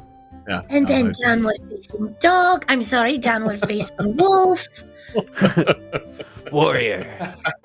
London, what do you do to prepare your spells in the morning? Yeah, so Don, he's a multitasker. So as he's playing his game of the Absalom equivalent of solitaire, he's also just shuffling in his mind the catalog of spells and what he needs for the day. And when he finishes the game, the last spell is prepared and he's ready to go. But he's a little slower today. The palm wine from last night has him, you know, squinting at every ounce of sunlight that makes its way into the room. Sugar. Yeah, and in fact there is a fair amount of that, because that pleasant moon roof in the room also lets the sun in the morning. And that is like a shaft of pain that slowly creeps its way along the floor. But you're all able to prepare yourselves. You go downstairs. Narissa has left out a basket of fruit, as well as atop the bar there is some juice that's been fresh squeezed, and you're not sure what the it looks like there's a lot of dates and some coconuts and things like that. It's not a lot of citrus, but there are a few that they probably have brought in, and there's also a few kind of breads, like morning rolls kind of thing. So it's kind of a continental breakfast. Continental breakfast. But, that's right. Yeah, no, they're not cooking anything fresh for you. It's all just kind of take what you want. Don't mind if I do. As you sit down and finish up the meal, Hachi, you were able to order from next door. The dwarf that operates the restaurant next door was happy to cook up some fish for you real quick. But they're the morning catch, so they're like tiny, they're like, this long. They're tiny little fish. So are you golden fish is what I'm hearing. Baby trout. So you're all finishing up your breakfast, when you hear a bit of a commotion outside. Just something going on. You're not sure what. Uh-oh. Where's Narissa? What? So yeah, if not Narissa is back behind the bar here down, but there's the commotion outside clearly has nothing to do with the tavern here. It's just there's something going on. You're not sure what though. Well, we better check it out. I say, right. I was muted. I say we go and check it out, is what I was going to say. Okay.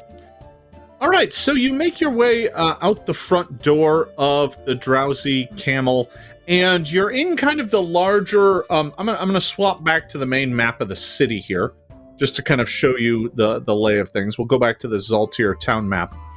And you're here at... let me actually move Narissa to the token layer. And we'll go ahead and make Rastavan disappear, because that's just where you ran into him. So I leave the tokens at the places where that are like businesses for folks. But let me move back to the town map. There we go. So you're leaving kind of Narissa's place here, which is the Drowsy Camel right there in the center of town. You can see that in the kind of dead center of town, there is a well. Sorry, it's not a well. It's more like a fountain. Fountain and well. And it is surrounded by kind of a mosaic pattern on the floor. That looks kind of like the town arrayed around the well. And opposite Narissa's, kind of across the way, is this shop. And the commotion is coming from the shop because there is a gigantic line of people lined up outside of this shop. And above the door, you can see painted on a sign, it said, "The Road to Fell Sans." Oh, it looks like our friend Falsan is up to something over there. After closing up so early, I would imagine you'd be busy. So yeah, there's like about a dozen people out in line in front of the place, and as you're standing there, a group of like 4 more come up and get in line. Look like townsfolk and locals. I couldn't pass out a bargain if my life depended on it. I am a merchant after all. Wink, backstory. Former merchant. Now I'm an enigma. It's a whole thing. So I would definitely go over. Is anyone gonna come with me? Yes. I would like to, but are we gonna wait in this line? Oh no, God, no. We don't wait in lines. We're enigmas, darling. Exactly. We don't do that kind of thing. We go straight to the front, and if someone sees us, we just cast invisibility. That's all I do. Hachi is so wise. So I would like to go to the front. Yeah. You make your way over to Fel Sans, and I'm going to go ahead and shift the map over.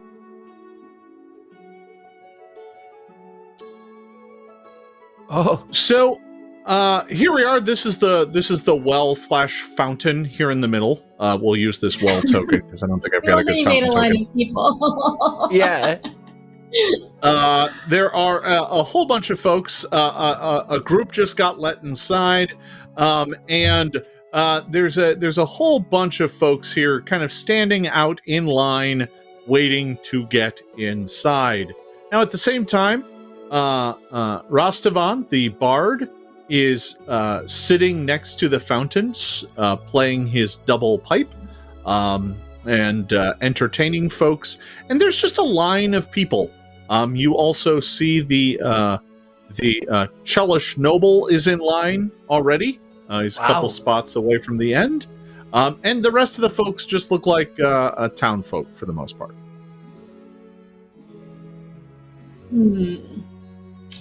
Some familiar faces here. I kind of, as I'm walking over, I just kind of go over to Rastavan and I just give him just a subtle, like a what's up. As he's playing, he kind of nods at you. He has his hat is out in front of him, and it's got a few coins in it, and he is playing away, and he kind of nods at you politely as he continues to play. A kind of a jaunty tune. It's not super repetitive or grating or anything. It's just kind of light and carries on the warm morning air. And the folks, you can notice a few of the folks in line are kind of tapping their foot to it. And, he just seems happy to be entertaining folks. Perfect. Then I go over to... puppy dance. Yeah, Fang is doing his little puppy dance. He's moving his paws to the beat of the music. At that, Rastavan kind of notices that Fang is dancing to the music, and he will kind of nod back and forth and play with the wolf. And the two of them put on a bit of a dance performance that a few folks in the crowd find entertaining. This isn't quite everyone that's here. There are a few other, there's a couple kids running around and all that kind of stuff. I'm not going to move tokens around constantly to represent it, but there's a few more folk here, and the inside of the shop looks quite busy as well. What's Hachi doing? I would like to go straight to the front of the line, and just so I don't waste spell points, I'd like to stealth past the person in front to sneak inside. Wow. So you go walking straight up to the front. Let's go ahead and move you up to the I turn into a human. Look, okay. I'm a human now. You shift back into a human, and as you're making your way up to the front door, I mean, there's no stealthing in front of the people who are standing in line, right? Can I assist? Right there. Can I assist though?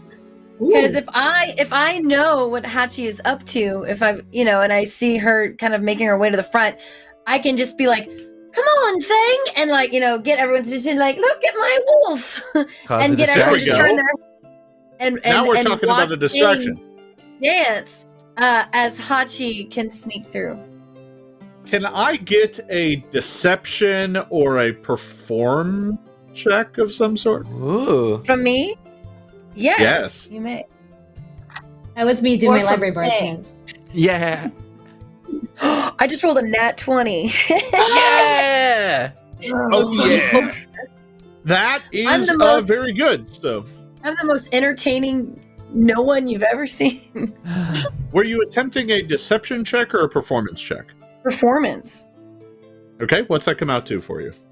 24. So 24. So I mean, it would be the same. Deception or performance would be the same. It's the same modifier. But so I could just be like, Fang and I could be doing a synchronized jazz square. Oh. Depends Pan flute So music. you and the We're doing wolf are our trying to get yoga to the everyone's- beat of the music. You and Fang are getting a lot of folks' attention. And Hachi, can you give me a stealth check, please? Oh, I certainly can. That is a dirty 20. Nice. Dirty 20. Okay. Rough face out. I am gonna go ahead and where is it? There it is.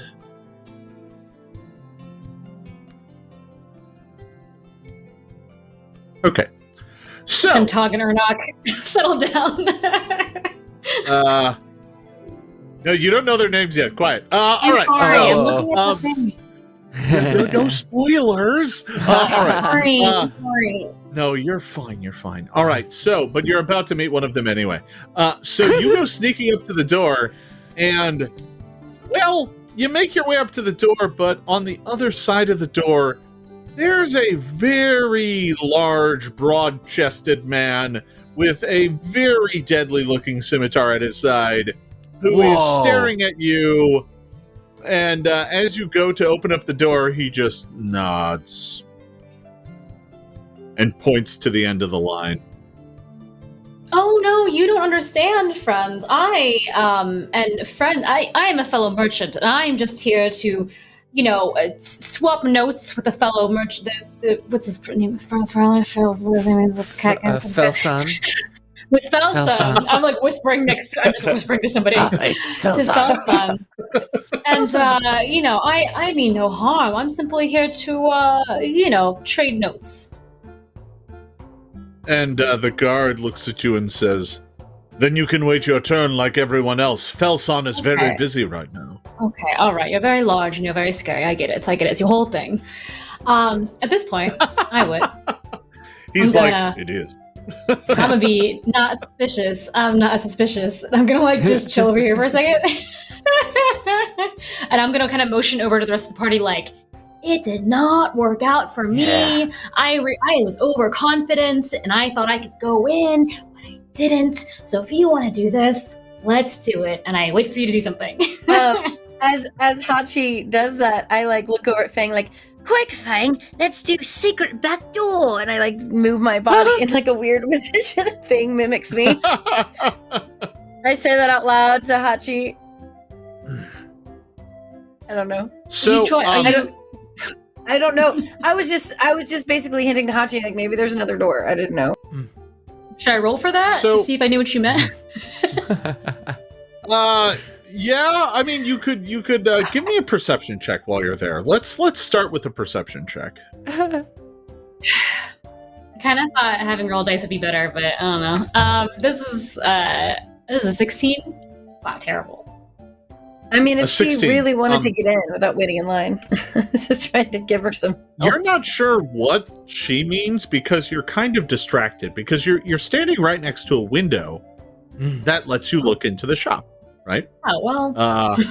And inside you can see a whole bunch of people picking up various fine goods. So, there's water pictures and dishes and pillows, but these aren't just it's a water carafe made of clay. Oh no, this looks coated in silver and encrusted with emeralds. This dish looks like it's painted with gold and silver filigree, and these pillows look like they're made of silk and they have gold tassels all around them. Everything in here looks marvelous and incredibly valuable, and people are picking it up, and you see someone go up to the counter, and they're holding this silver water carafe that is shaped to kind of look like the handle is shaped to look like a palm that is opened up, and they take it up to the front, and they speak some words, but you can't hear it because the window is closed, and then they literally drop a few silver pieces onto the counter and come outside with their luxurious water carafe and head home with it. I would like to activate my very dumb merchant skill, please. Like an appraisal? No, it's not good. I mean, I just have mercantile lore as one of my background things. I thought I would never roll it. I also have a bargain hunter skill You key. thought wrong. Go ahead and This is all merchant shit. give Okay, me a let's roll. merchant lore check. Ooh. Oh, baby, that's gonna be good. That's a 17 plus 12, which is 29. Merchant lore. If you're not sure what it is that you're seeing exactly, but if that person literally only paid 3 silver pieces for a giant sculpted ornate gem encrusted water carafe, the owner of this shop just got fleeced. That thing is probably worth several gold pieces at a minimum. And depending on the craftsmanship, maybe even more. There's a decent chance that was just sold for like 1/10 of its value. Okay, I report back to the group. All right, I know a thing or two about the buying and selling of valuable items, and there is something weird going on. Either this fellow inside, this merchant, is an idiot, which, you know, who knows, or there's something weird and magical going on, and we've got to get in and investigate, but I'm not waiting in that line. Any ideas, team? Perhaps this is the magical gift that was bestowed upon this merchant. To make things look fancy and charge underneath their worth? It is a strategy. Yoga Very pose, smart. scandal in the shop. And I do my little scandal in the shop pose. 'Cause I'm still dancing. Yeah, as the audience is sort of paying attention to Fairel and Fang, Ingot sort of moves over to the front with Don as well, bringing him over, and addresses the crowd that is waiting in line. Greetings, fair people. Ingot is Ingot. This is Don Doom. We are enigmas from the Absalom College of Mysteries. The great city of Absalom, that is. Great city.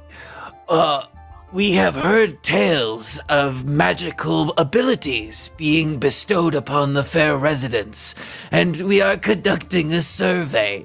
Since you are waiting in line and have nothing else to do, please tell us of these magical abilities that may or may not have gifted you while you have lived here. I do You can tell a bunch of them are looking for the opt-out button. They're like, "Where's the X? I don't want to do this." No, you could always get out of line. The folk are kind of looking at you, and they're like, "Well, yeah, I mean, we've all, you know." They mention, you know, you hear somebody say, "Oh, I can, you know, clean up my house with the snap of my fingers," and one's like, my vegetable garden has grown to 10 times its normal bounty, you know. Congratulations. Things of kind of that nature is kind of what you hear from the folks in this line. The woman so there's a few people of interest. First off, you notice your friendly neighborhood Chelish nobleman who's standing in line, right? And while he's standing there, you notice he's drinking from a flask or a flagon that is definitely from the Drowsy Camel. And as he's standing there, he's also got a parasol, by the way, that he's using to shield himself from the sun. And, what a fancy lad! He drains the mug and snaps his fingers at a young boy who he tosses a copper to, and the boy takes the mug and then runs across the way back to the Drowsy Camel to refill it. And he's did he bring his own stool to sit down in this line? No, but yeah, if he could, he would have. He didn't think that far ahead. So next time. So that he's of interest, but he doesn't really pay any attention to your spiel, nor does he answer you because he's not from around here. There are folks in line that just look like common folk. You know, some are like, "Oh, my house is cleaned up easily every day. My laundry I never need to take it down to the river to get it clean." You know, and you know, people are talking about how their vegetable gardens are growing at fantastic rates. And you did notice on the way in that some of the like gardens in the back of people's you know, because most of these houses have these little walled-in gardens, but a lot of them seem to be really overflowing with bounty. There was lots of greenery. And there's also at the very end there's a very old woman who is kind of there, and she's kind of leaning for support on the woman in front of her, and she's just like, I have not developed any strange powers, but I heard that Felson had marvelous deals, and I'm here for them. Yeah. Is this just a temporary sale? Does this have to do with all of the magic, do you think?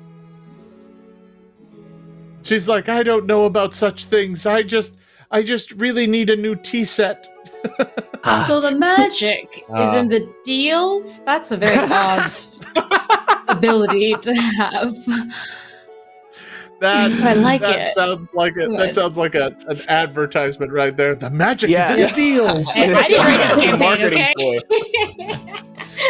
Secrets of Magic out soon. Let's see, what did we put on the back here? Seize the secret. That's not as good as the magic's in the deals.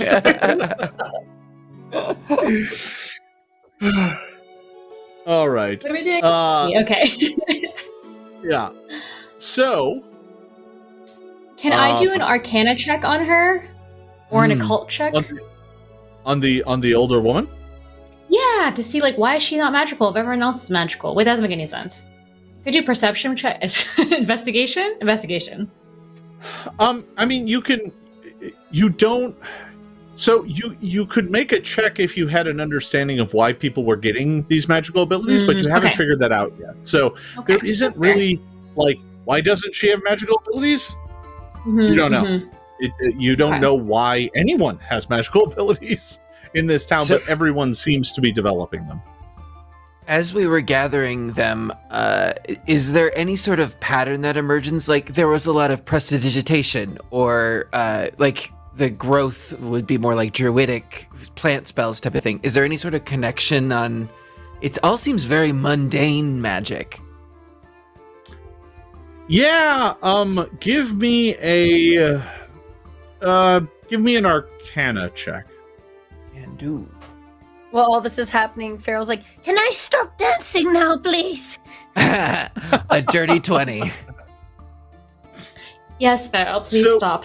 Please. You have no idea why these folks are getting their magic, but the one thing you can deduct from that check is that it does seem like people are getting magic that makes their lives easier. That everyone is kind of getting magic that makes their everyday toils a little less burdensome.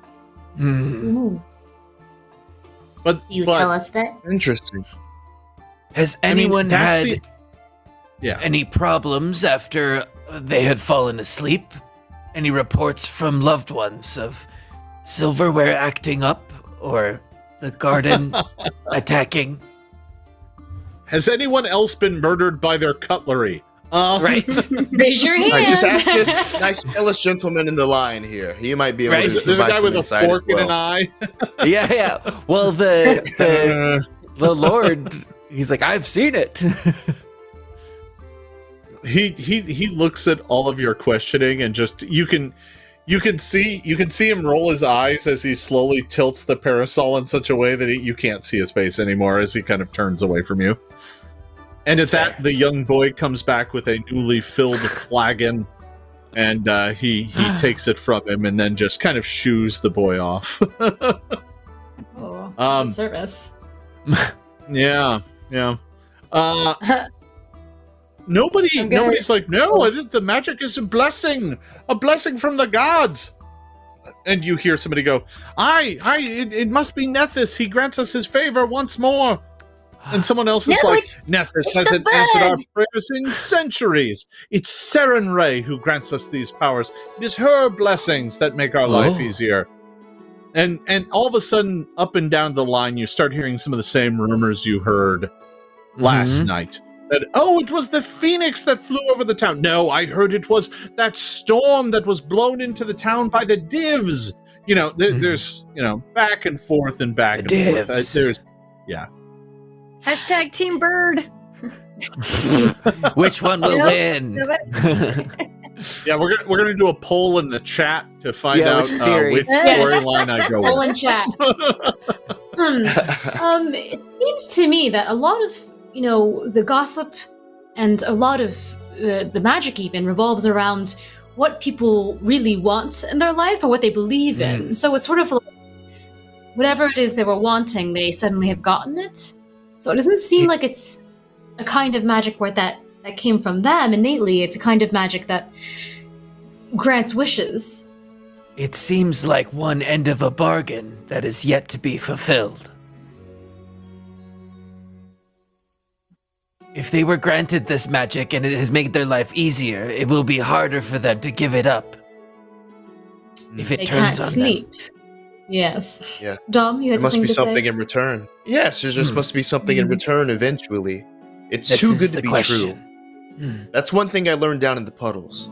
If something seems too good to be true, if there's all benefit and no What the hell are the puddles? I'd love to bring that up. What are the puddles again? It's some. Oh, the puddles. If you've spent any time in Absalom, and all of you have, the puddles is a very rundown neighborhood in Absalom, called the Puddles because it is so low that at high tide parts of it flood. I just thought Dom was doing that thing where he's like, you know, that cool place I hang out in that you don't get to go to. Hachi was like, what? It's not that you don't get to go there, it's just you don't choose to. It's that you wouldn't want to. I'm not even from around here, so like honestly, I don't even go to this school. Okay. No, I'm from like the Kitsune clan outside of town. Like none of you have been to my town, so right. Anyway, what I was saying is, yes, it seems like there is a magic with a price to be paid. Thank you for analyzing that correctly. Do you think talking to this merchant would help us at all, or is this just another version of the same thing we're seeing all over town? Well, we could get in line. Yeah. Oh God. You're hiding something. I believe. All right, I'm gonna try one more thing before you know what? If you want to get in line, please. I'm gonna cast invisibility on myself. I can't deal with waiting in line.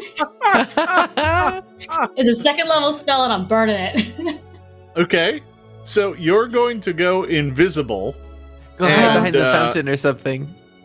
And you're going to use that to attempt to sneak in. That's correct. So while this has all been happening, a few more people have been let in. We could have just waited in the line this whole time instead of sneaking Ingot around. has been.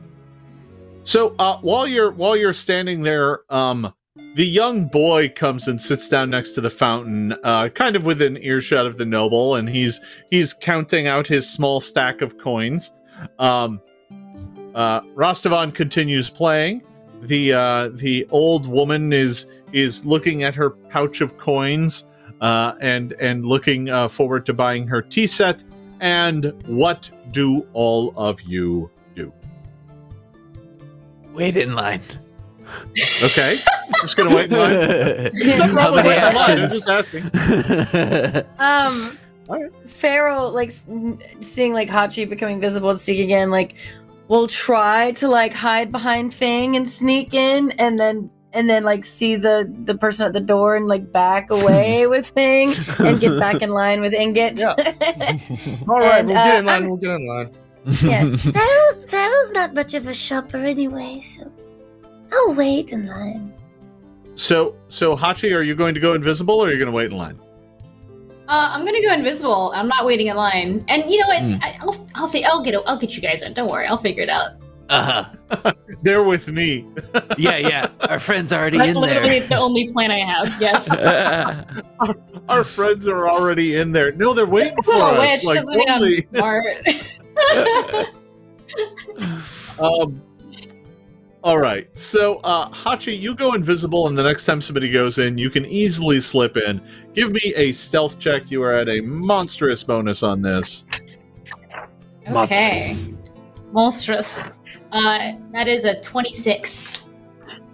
A 26. Then on top of all the bonuses, yeah, you freely slip inside. So go ahead and move your token inside.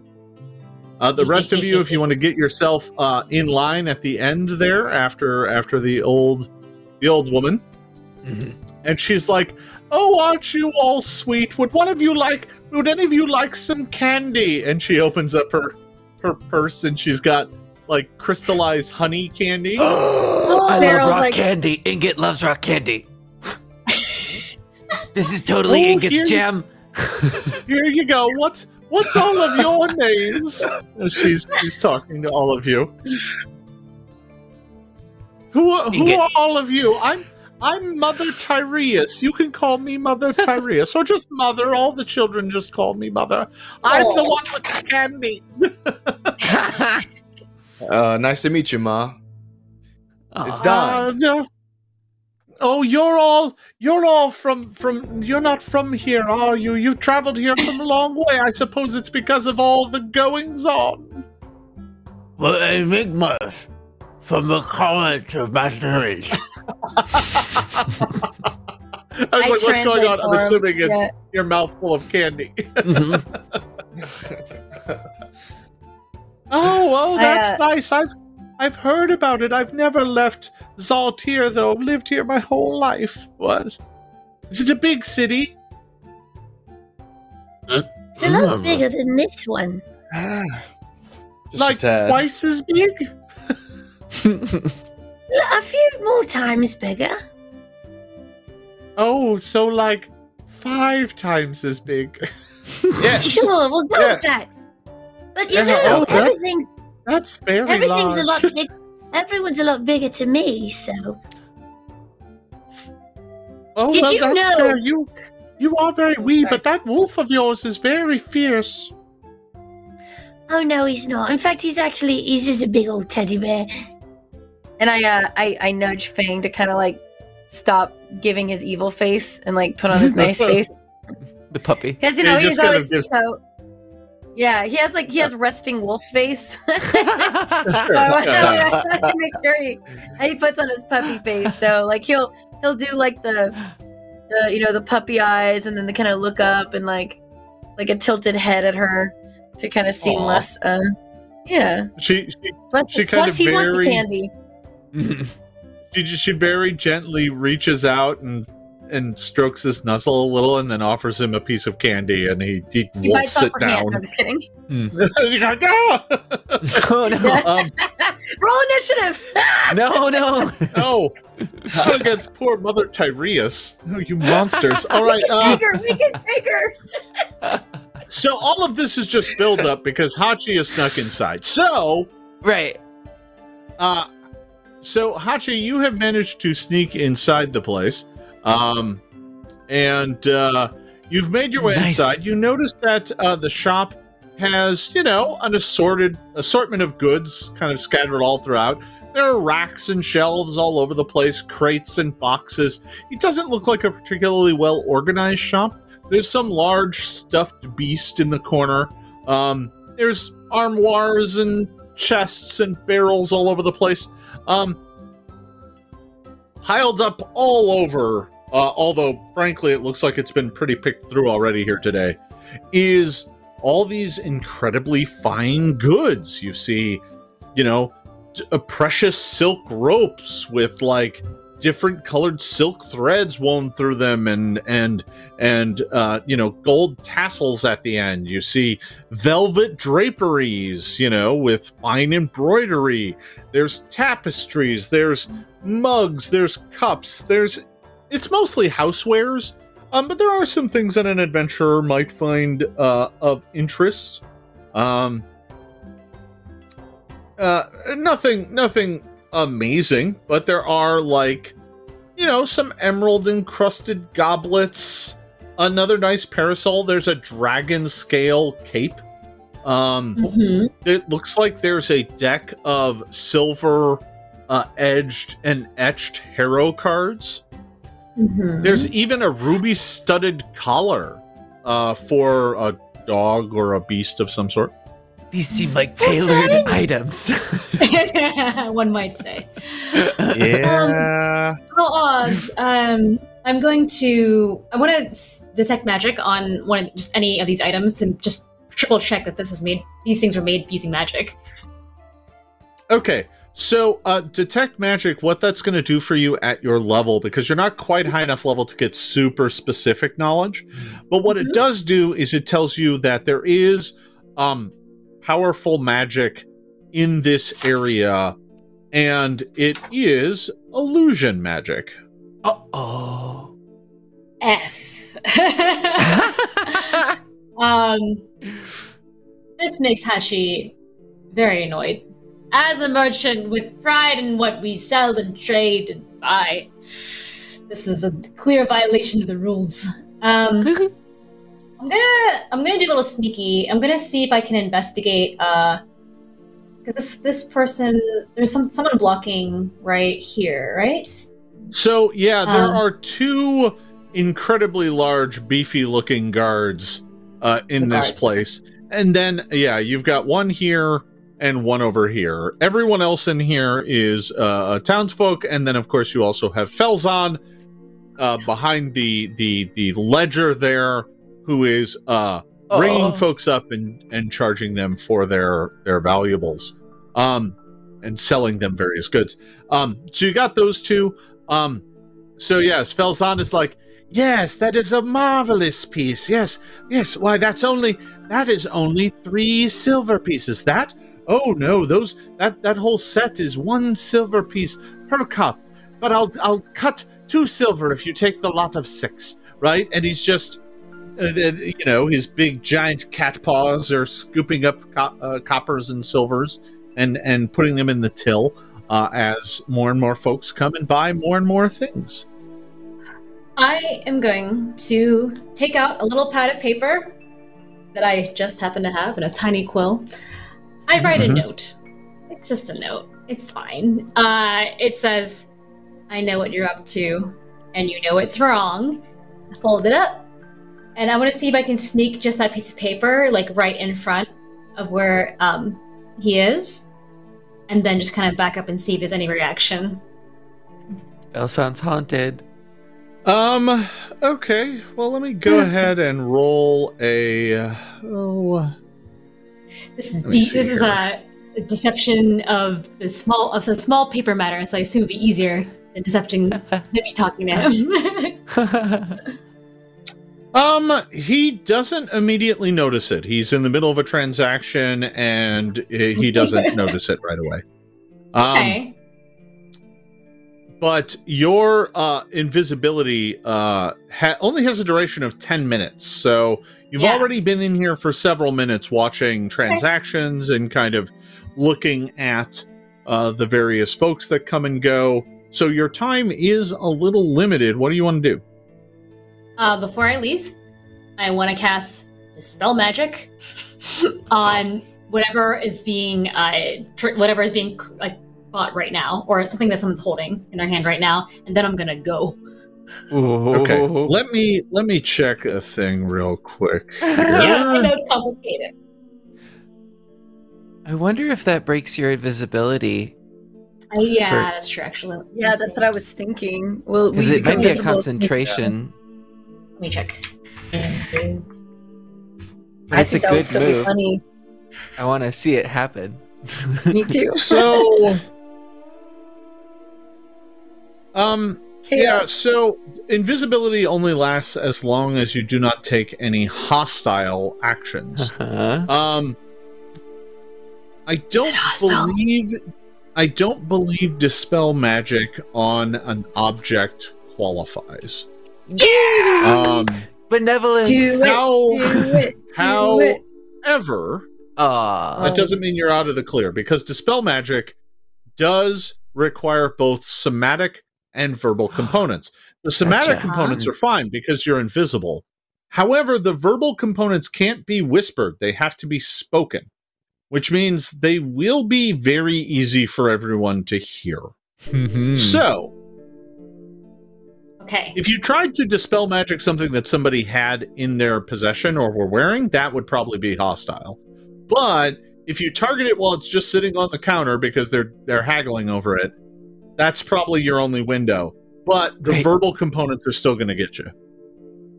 Okay, here's what I'm gonna do. So I'm not that This is the benevolent. plan. Chat thinks I'm being way too nice on all of you. I want you to know that. You don't have any cat in this house. That's not true at all.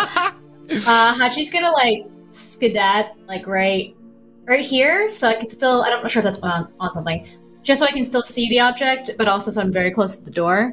And I'm just gonna go for it. I'm just gonna like be invisible and yell, and then whatever happens, happens. Like when it's Pathfinder, what could possibly happen? It's Pathfinder. What could possibly happen? No. I've never. Ray. So you can't, Hachi. You can't exactly stand in that corner because there's this statue. It's not really a statue. It's like one of those hollow suits of armor that's standing in the corner there. And if you go there, you will probably knock it over, which would make a whole bunch of noise. I'm next to it. Yeah, you can do that. Okay. And I yell. I do my little yell. For dispel magic. All right. Okay, so let's go ahead and have you roll the dispel check. All right. Ooh. That is plus my. Let's see. That is a dirty 20. Nice. Okay. Chaos in the store. Let's see. There it is. Okay. So you move to dispel the magic around this illusion or thing that you think is an illusion, and after finishing casting the spell, first of all, it's going to make a bunch of noise. So I'm going to go ahead and roll for one of my guards to see if they notice you.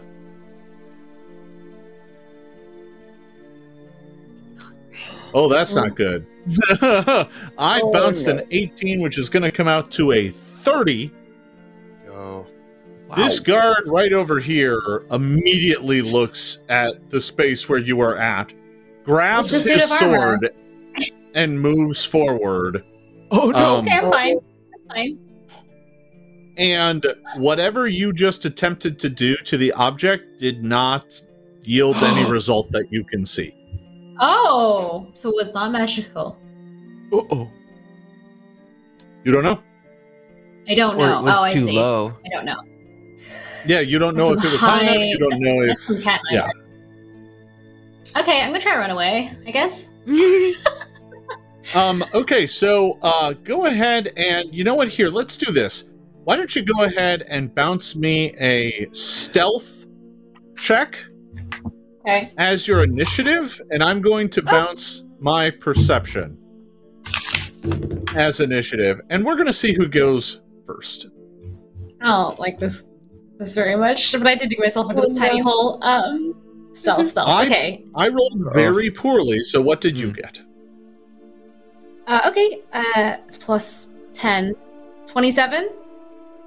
27. All right. So this guard walks over, draws his really large scimitar, and is like reaching forward to your space just as you back out the door and someone outside was kind of opening it. You leaned into it and just rolled right out the door and were able to get away before the guard was able to grab you. The guard, not knowing what was even there, kind of, you see him kind of get to that spot and kind of poke around with the scimitar, but doesn't see anything. I don't do any. I was going to do something stupid, but I'm going to just leave. I'm going to leave. I'm going to leave.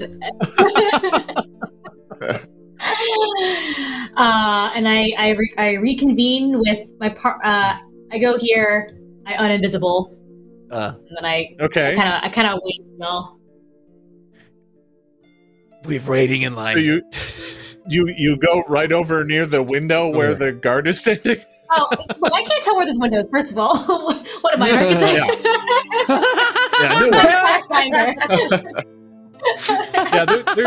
There's windows all around the outside of the building. Okay, like I Damn literally it, Jim! I'm a witch, not an architect. Well, then I'll just go to the group and sort of hide in their kind embrace and be invisible. There's plenty of buildings just off the map's edge too. You can run away and become visible and then come and rejoin them. That's not hard. Sure. Okay. So you get back and join the party. just as more folks are going in, more folks are going out. We're at the point now where the Chelish noble has just sent the boy back to refill his tankard once again, as he is now at the front of the line. Trash. I want to walk up to him. You don't think he's drinking alcohol? Oh. Wait, what? He's not drinking alcohol? It's juices. You're not sure what's in the tankard, but if he was drinking palm wine, he'd be passed out by now. I have a feeling he's drinking something, but I'm gonna chew another leaf and hand it to him as like, This is for your migraine that you're sure to have later. since I have a feeling he's drinking alcohol, and he's probably gonna be hungover or in pain later. He kind of looks at you with a sneer, and he's like, "Oh well, don't worry. I don't believe I'll be needing that. Us fegs do not have need for such things. We can handle our liquor quite well." Just like you handled that silverware last night. And then I just pop it back in my mouth and walk back to the group. Oh. He looks at you and he's like, "Yes, quite well." "Yes, I was just regaling," and he goes back to talking to the person behind him. "How last night I saved the drowsy camel. How I defeated a statue and saved the establishment. Yes, all one of the many services us loyal Chelish natives can provide." Yes, and he's just talking up the honors and the valors of Cheliax, which, you know, just to make sure everybody understands, Cheliax is the nation ruled by devils, people who make deals with devils. So it's not exactly a good place. This guy doesn't look like a great person. Tell me, how long have you been in town? Oh, he's talking to someone else, but whatever. Well, you can go talk to him. That's fine. Yeah. We're in line. He's like, "I was sent here several weeks ago to investigate the goings-on here. It's all of interest to the folks in Agorian. They're interested in learning about what is happening in this town." I said you could send someone of my noble stature here to investigate this fine town, but you could just as easily send a scribe or something. But they insisted that I go investigate it myself. I could understand. I am perhaps one of the more learned scholars on these matters in Igorian, so. Well, and yes, you I can are, by the way, understand. your group came from where? Absalom? Yes. Enigmas. From the College of Mysteries in Absalom. How mysterious. Well, it seems as... I am Vintarius Feg. Aha. Ingot is Ingot. Pleasure. We will dispose of my proper titles. I don't believe anyone here will be calling me Count anytime soon. Well, it seems as though a lot of the magics that are occurring are wish-granting. And this seems to be maybe your area of expertise. Well, I am quite powerful and a skilled practitioner myself, but I am Obviously. no wish maker. But I have known those who can grant such things. I thought that was a possibility too when I arrived. Good. But I quickly moved on to other theories. Oh. Ingot is sorry for bringing up a sore subject. No, not so at all. You're free to believe whatever nonsense the locals try to peddle to you. Money is on the Maybe bird you'll theory. go hunting for the phoenix. They sent an entire group after them last week. Oh, have you heard about the bird? He's like, yes, good luck finding it. I hear it's lost somewhere deep in the desert. I look at Fang and I'm like, we have homework. At that, the door opens and the garden side is like, next. And Ventarius looks to the rest of you and he says, I'll make sure to leave you something. A bauble or two. And he goes walking inside. It's all trash. Oh, by the way, everyone, don't know if I... Yes, that person is trash also. Where we can do something mean to him later. We know where he's sleeping at night. But everything in that room, apparently, in that shop, appears to be enchanted, I think, so that it looks more fancy than it is. It's an illusion spell. Devious. Which means this catfolk person is ripping people off, and I can't abide by that. Well, the afternoon, it's now early afternoon by the time the line finally thins out. You've been out here for a couple hours now. The line does not move quickly. People go inside and spend their time looking at all the wondrous wares that they might purchase. And after a bit, Mother Tyreus finally goes inside to look for her tea set. And when she does, Ventarius comes out with a bauble or two that he's picked up, and he quickly hides them away inside of his... He's wearing like one of those kind of pretentious half cloaks. He kind of spirits it away in there and makes his way across. And he's like, "Come on, boy! I have more chores for you." And the young boy chases after him, holding his small pile of copper. I yell after him, "Enjoy your trash!" He and I look at looks Hachi back and go, at you with a bit of a snarl. Oh. Yeah, he just kind of looks back at you all with a bit of a snarl and makes his way back across to the drowsy camel. So, at this point in time, kind of the rest of you are let inside. Go ahead and remove some of the locals because they've all finished their shopping. Oh, finally some air conditioning. It's been hours in the sun. Will that work? It's better. So, feel free to go ahead and head inside. Your positioning probably doesn't matter, but we'll let you move yourself around as you see fit. Yeah, we'll see. They allow Fang inside, right? They allow Fang inside. Yeah. I mean, they don't really make a thing of it. They're just, Felson, when he sees the wolf come padding in, he kind of goes, "That thing's house trained, right?" More forest trained, but if you mean that he'll obey me, if that's what you mean. Well, as long as he doesn't make any messes. Oh no, he's very clean. And I pet him, and as I pet him, dust flies off of him. He's like, feel free to take a look around. We've been relatively picked over, but there'll be more tomorrow, I'm sure. I get supplies in every day. Oh, is that so, Felson? Where do you get your supplies from every day? Do tell. I am also a fellow merchant like yourself. He's like, "Oh, I have contacts far and wide. Some come from as far away as Tianxia and Arcadia and beyond, and they bring wondrous goods to Felson's shop." Yes. I hate how Felson talks, but It's great. Another character with a slappable face. Oh no! Oh no, it's a kitty. He's perfect. Okay. I wonder. Perfect.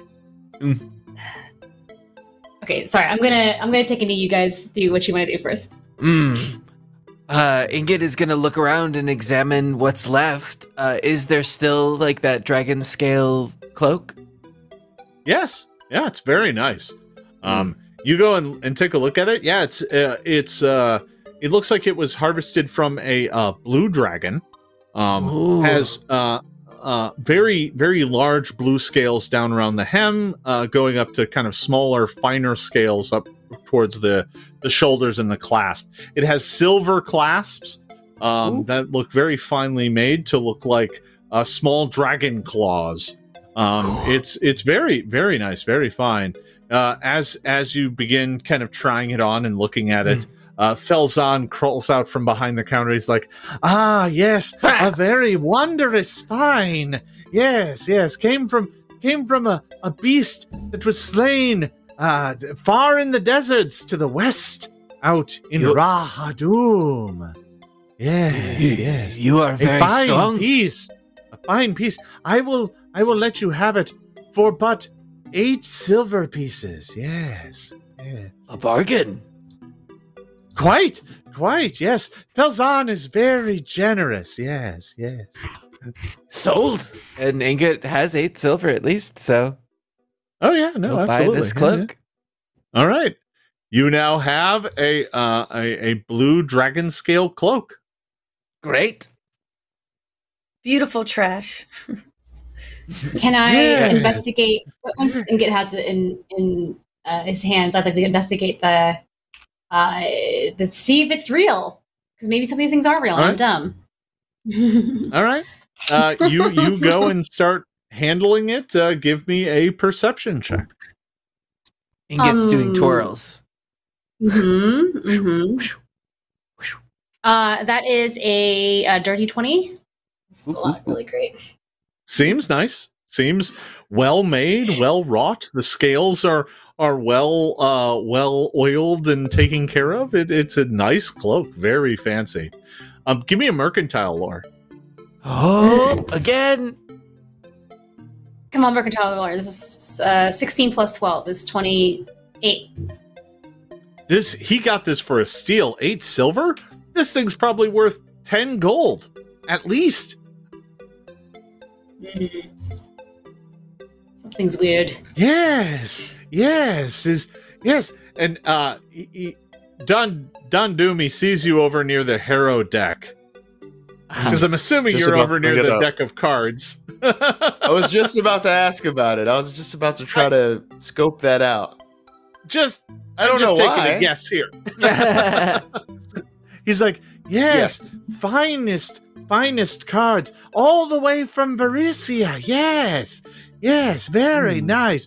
Felzahn will gladly part with them for only 5 silver. Yes, 5 silver. And I see the silver foil around the sides. This isn't the gold edition, which I'd prefer, but let me just take a look. One moment. By all means, buy the goods. They are of the finest quality. Let's see. see. Haggling even for the bargain. Yeah. But looking closer, I like to cast a cantrip to see if I can do anything here with read aura. I just want to see,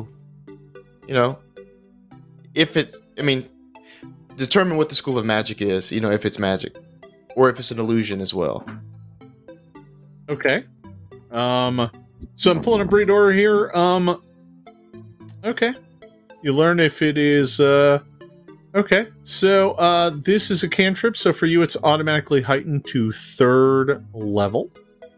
I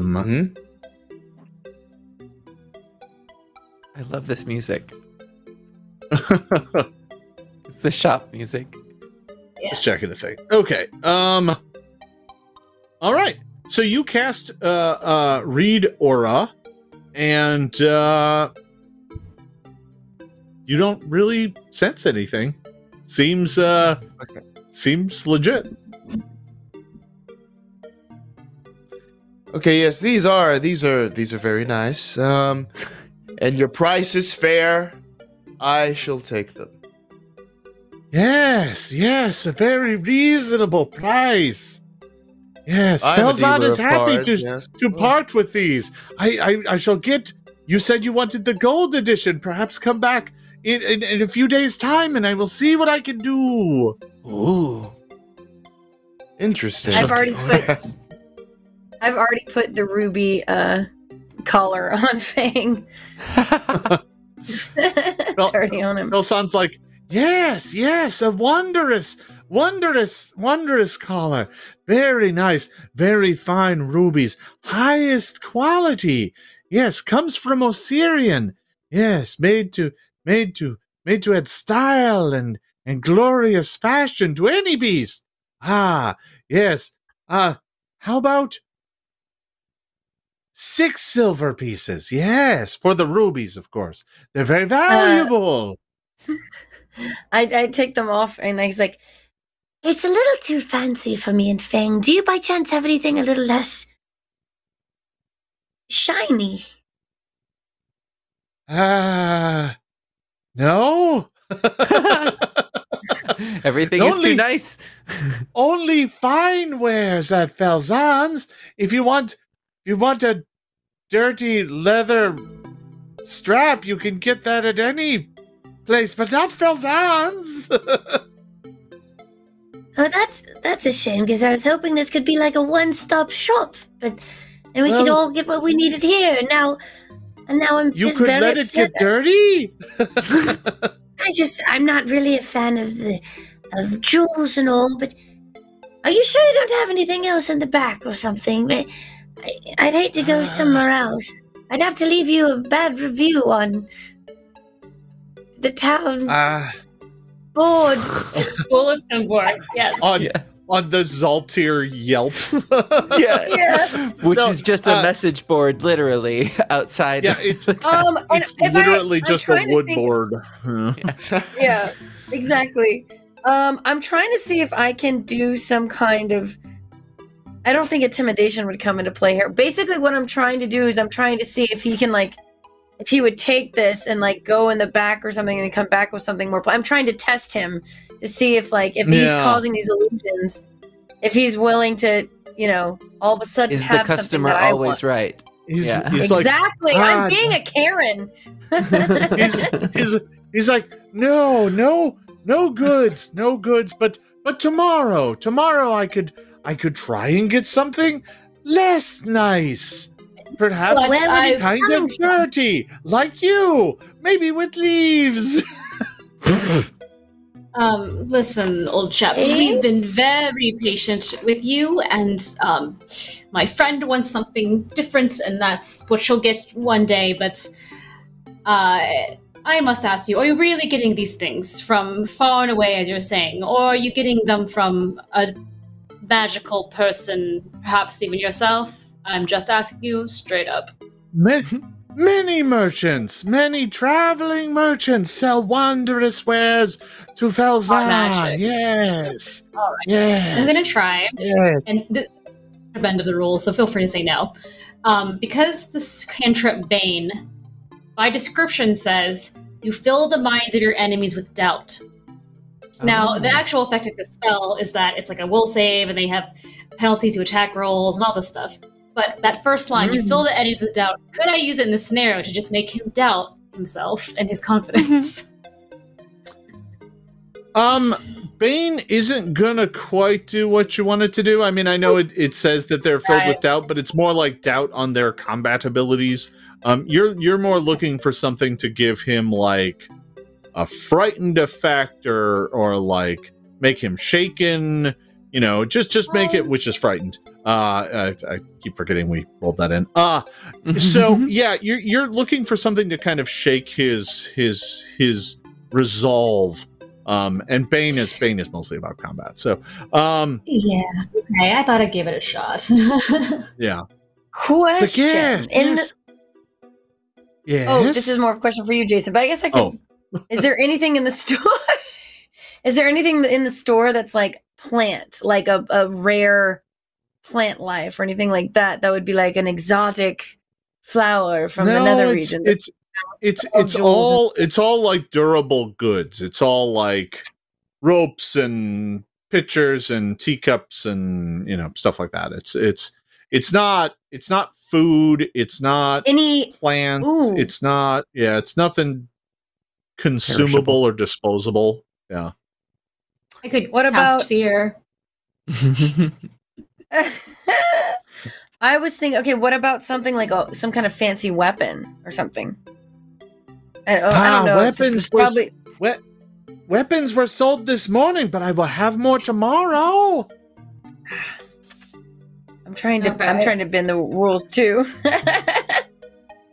And the place is you are now some of the only customers left. The whole town, everyone who is coming to shop here is now shopped here already. Listen, it's now we waited in line and we will take as long as we want. Okay. It's now like mid-afternoon, and he's like, "Yes, well, take your time, I guess." Ooh, I have an idea. Let him I have an idea. Okay. Because I'm telepathically connected with Fang, correct? Yeah. Okay. Well, in that you can share senses with Fang. Like you can kind of lose your own sight to look through Fang's eyes. You know, that sort of thing. I'm pretty sure in Act Together. Hold on. I'm telepathically connected to him. So if I maybe the two of you can kind of share. We can communicate telepathically. Okay, so I guess I can't be like, go here. Okay. Well, then I'll just do it. I won't have Fang do it. I'll just do it. I'm going to accidentally hit a table and knock something down and break it. What? So there's like vases and plates. Like a fancy vase. Yeah, a fancy vase. Okay. All right. It's a vase. If it's fancy. Sorry. It's a vase. I'm gonna knock over a vase. So I'm trying to see if it is an illusion, if breaking it will break the illusion, that type of thing. So, oh, clumsy me! I forgot to wear my shoes, and then I fall and hit a vase, and shoes. Okay. I want it to shatter. Right. So you go over to you can head over to the shelves over here. There's like shelves right there. And let's see, she's already left and he's left, and yeah, it's pretty much just you guys now. That's fine. So you make your way over there and you bump into a shelf to knock a vase off of the counter, and it rolls for a second, and Felsan goes, "No, be careful!" And then it falls off. And when it hits the ground and shatters, well, two things happen. One, it breaks. It just kind of shatters into a whole bunch of pieces.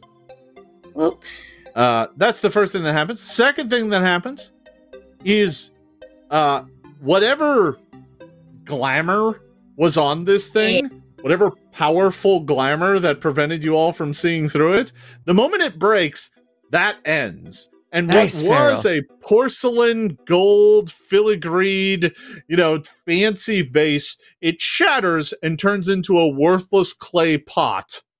I immediately start knocking everything off. It is probably worth a copper or two. And the third thing that happened... As soon as that happens, whoosh, whoosh, whoosh. Ingot rips off the cloak and then tries to tear it. You rip it, and it surprisingly, for a dragon scale cloak, isn't very sturdy, because you rip it and it promptly turns into a burlap sack that's just been tied around your shoulders. It's just a piece of trash. Ingot has been deceived. You rip it and destroy it. Yep. What are you doing? Don, he's just gonna produce flame with this deck of cards in his hand. And it burns up, and you quickly realize it was nothing but a cheap half their suit of cards. It was just a piece of trash. It was nothing. And Hachi was right. Hachi, you doing anything? I was waiting for a pause. I walk up to the counter, I tap my note, and I open it up. And he looks down and opens it up, and the final thing that happens is he looks at all of you and he says, You're going to regret that! Guards! Kill them! Oh my god, not again. Is where we are going to end today's game. I'm like I'm in mid playthrough. Like the party is in the middle of destroying this place, shattering the whole thing. But Felsan will have none of it. You will have to face off against his guards next week. But before we go, I want to toss around the horn and let everybody tell you where you can find them on the internet. Before we get going here, Xander, we'll start with you. Yes, I'm Xander Jeanneret. You can find me at Xanderific with 2 R's and 1 F. My main hub is Twitter, but I also stream here on Twitch all the time. Check out my Twitter for my schedule. I'm storytelling every night of the week at some point. Aren't we all these days? It's true. Yeah. Michelle. Hi, I'm Michelle and Bradley. You can find me on the internet at I am Chubby Bunny, on Twitter and all that good stuff. You can find me here every Wednesday, obviously, and you can find me over on Hunter's Entertainment's Twitch channel on Tuesdays, usually. I'm on a little break right now because got some things going on. And coming up in a month and some change, you can find me at Gen Con is what it's called. I forgot. Oh, yeah. Yeah. Awesome. London. Oh, you're muted. I was given the whole spiel there. I felt so good. My voice was. It looked good. It was crisp. Yeah. No. Hi, I'm London Carlisle. You can find me on Twitter at London Carlisle or here on Twitch at Spot Hidden, which is a show that I run with my friends. We have some World War II cosmic horror every Sunday. So check that out. But in the meantime, follow at London Carlisle on Twitter for all the latest news and updates. So I'll see you next week. Bonnie. And hello, everyone. Yes, hi, everyone. I'm Bonnie Gordon. You can find me all over social media, everywhere at Bonnie Bell G. Also, check out my comedy parody band that I have with Xander, the Library Bards. Woo! Hey. At Library Bard. I'm streaming on random channels. You can find me on Mondays on Q Times, on the Star Trek TT RPG show called Clear Skies. You can find me here on Wednesdays. Now, Go though. figure. What? This is our thing now, though. Not Star Trek. I don't think you can take that from Star Trek. I think they got that Watch on us. lock. I don't know. We'll see. We'll workshop it. And then and I'm performing a lot of solo music lately. Check out my socials. I'll be posting more online soon. And I am your host. I'm Jason Bullman. I'm the director of game design at Paizo. You can find me at all the various social media platforms at /Jason Bullman. That's JASON BULMAHN. I hope you will tune in next week on Wednesday at 6 p.m. Pacific time for another exciting episode of Secrets of Magic. If you've missed this or any other episode, you can catch it over at the Paizo YouTube channel. Pretty easy to find. Just go to YouTube and look for Paizo. And I hope you are all as excited as I am to get Secrets of Magic out to all of you. We've got just a copy or two that we've gotten from our printer. The whole shipment isn't expected until I believe August. So we're excited for you all to get your hands on this exciting book. God, there's so much good stuff in here. Just look at that. It's gorgeous. This book is gorgeous. And you know what's even more gorgeous? The special edition. Look at that cover. It's fantastic. I gotta move it in the right way because I can't see. Yeah, all right. So we hope that you are all as excited for this book as we are to get it out to you. Thank you for watching, everybody. I hope you had a great time here tonight. Thank you to this wonderful cast. You all did a great job. And we will see you next week, everybody. Bye-bye.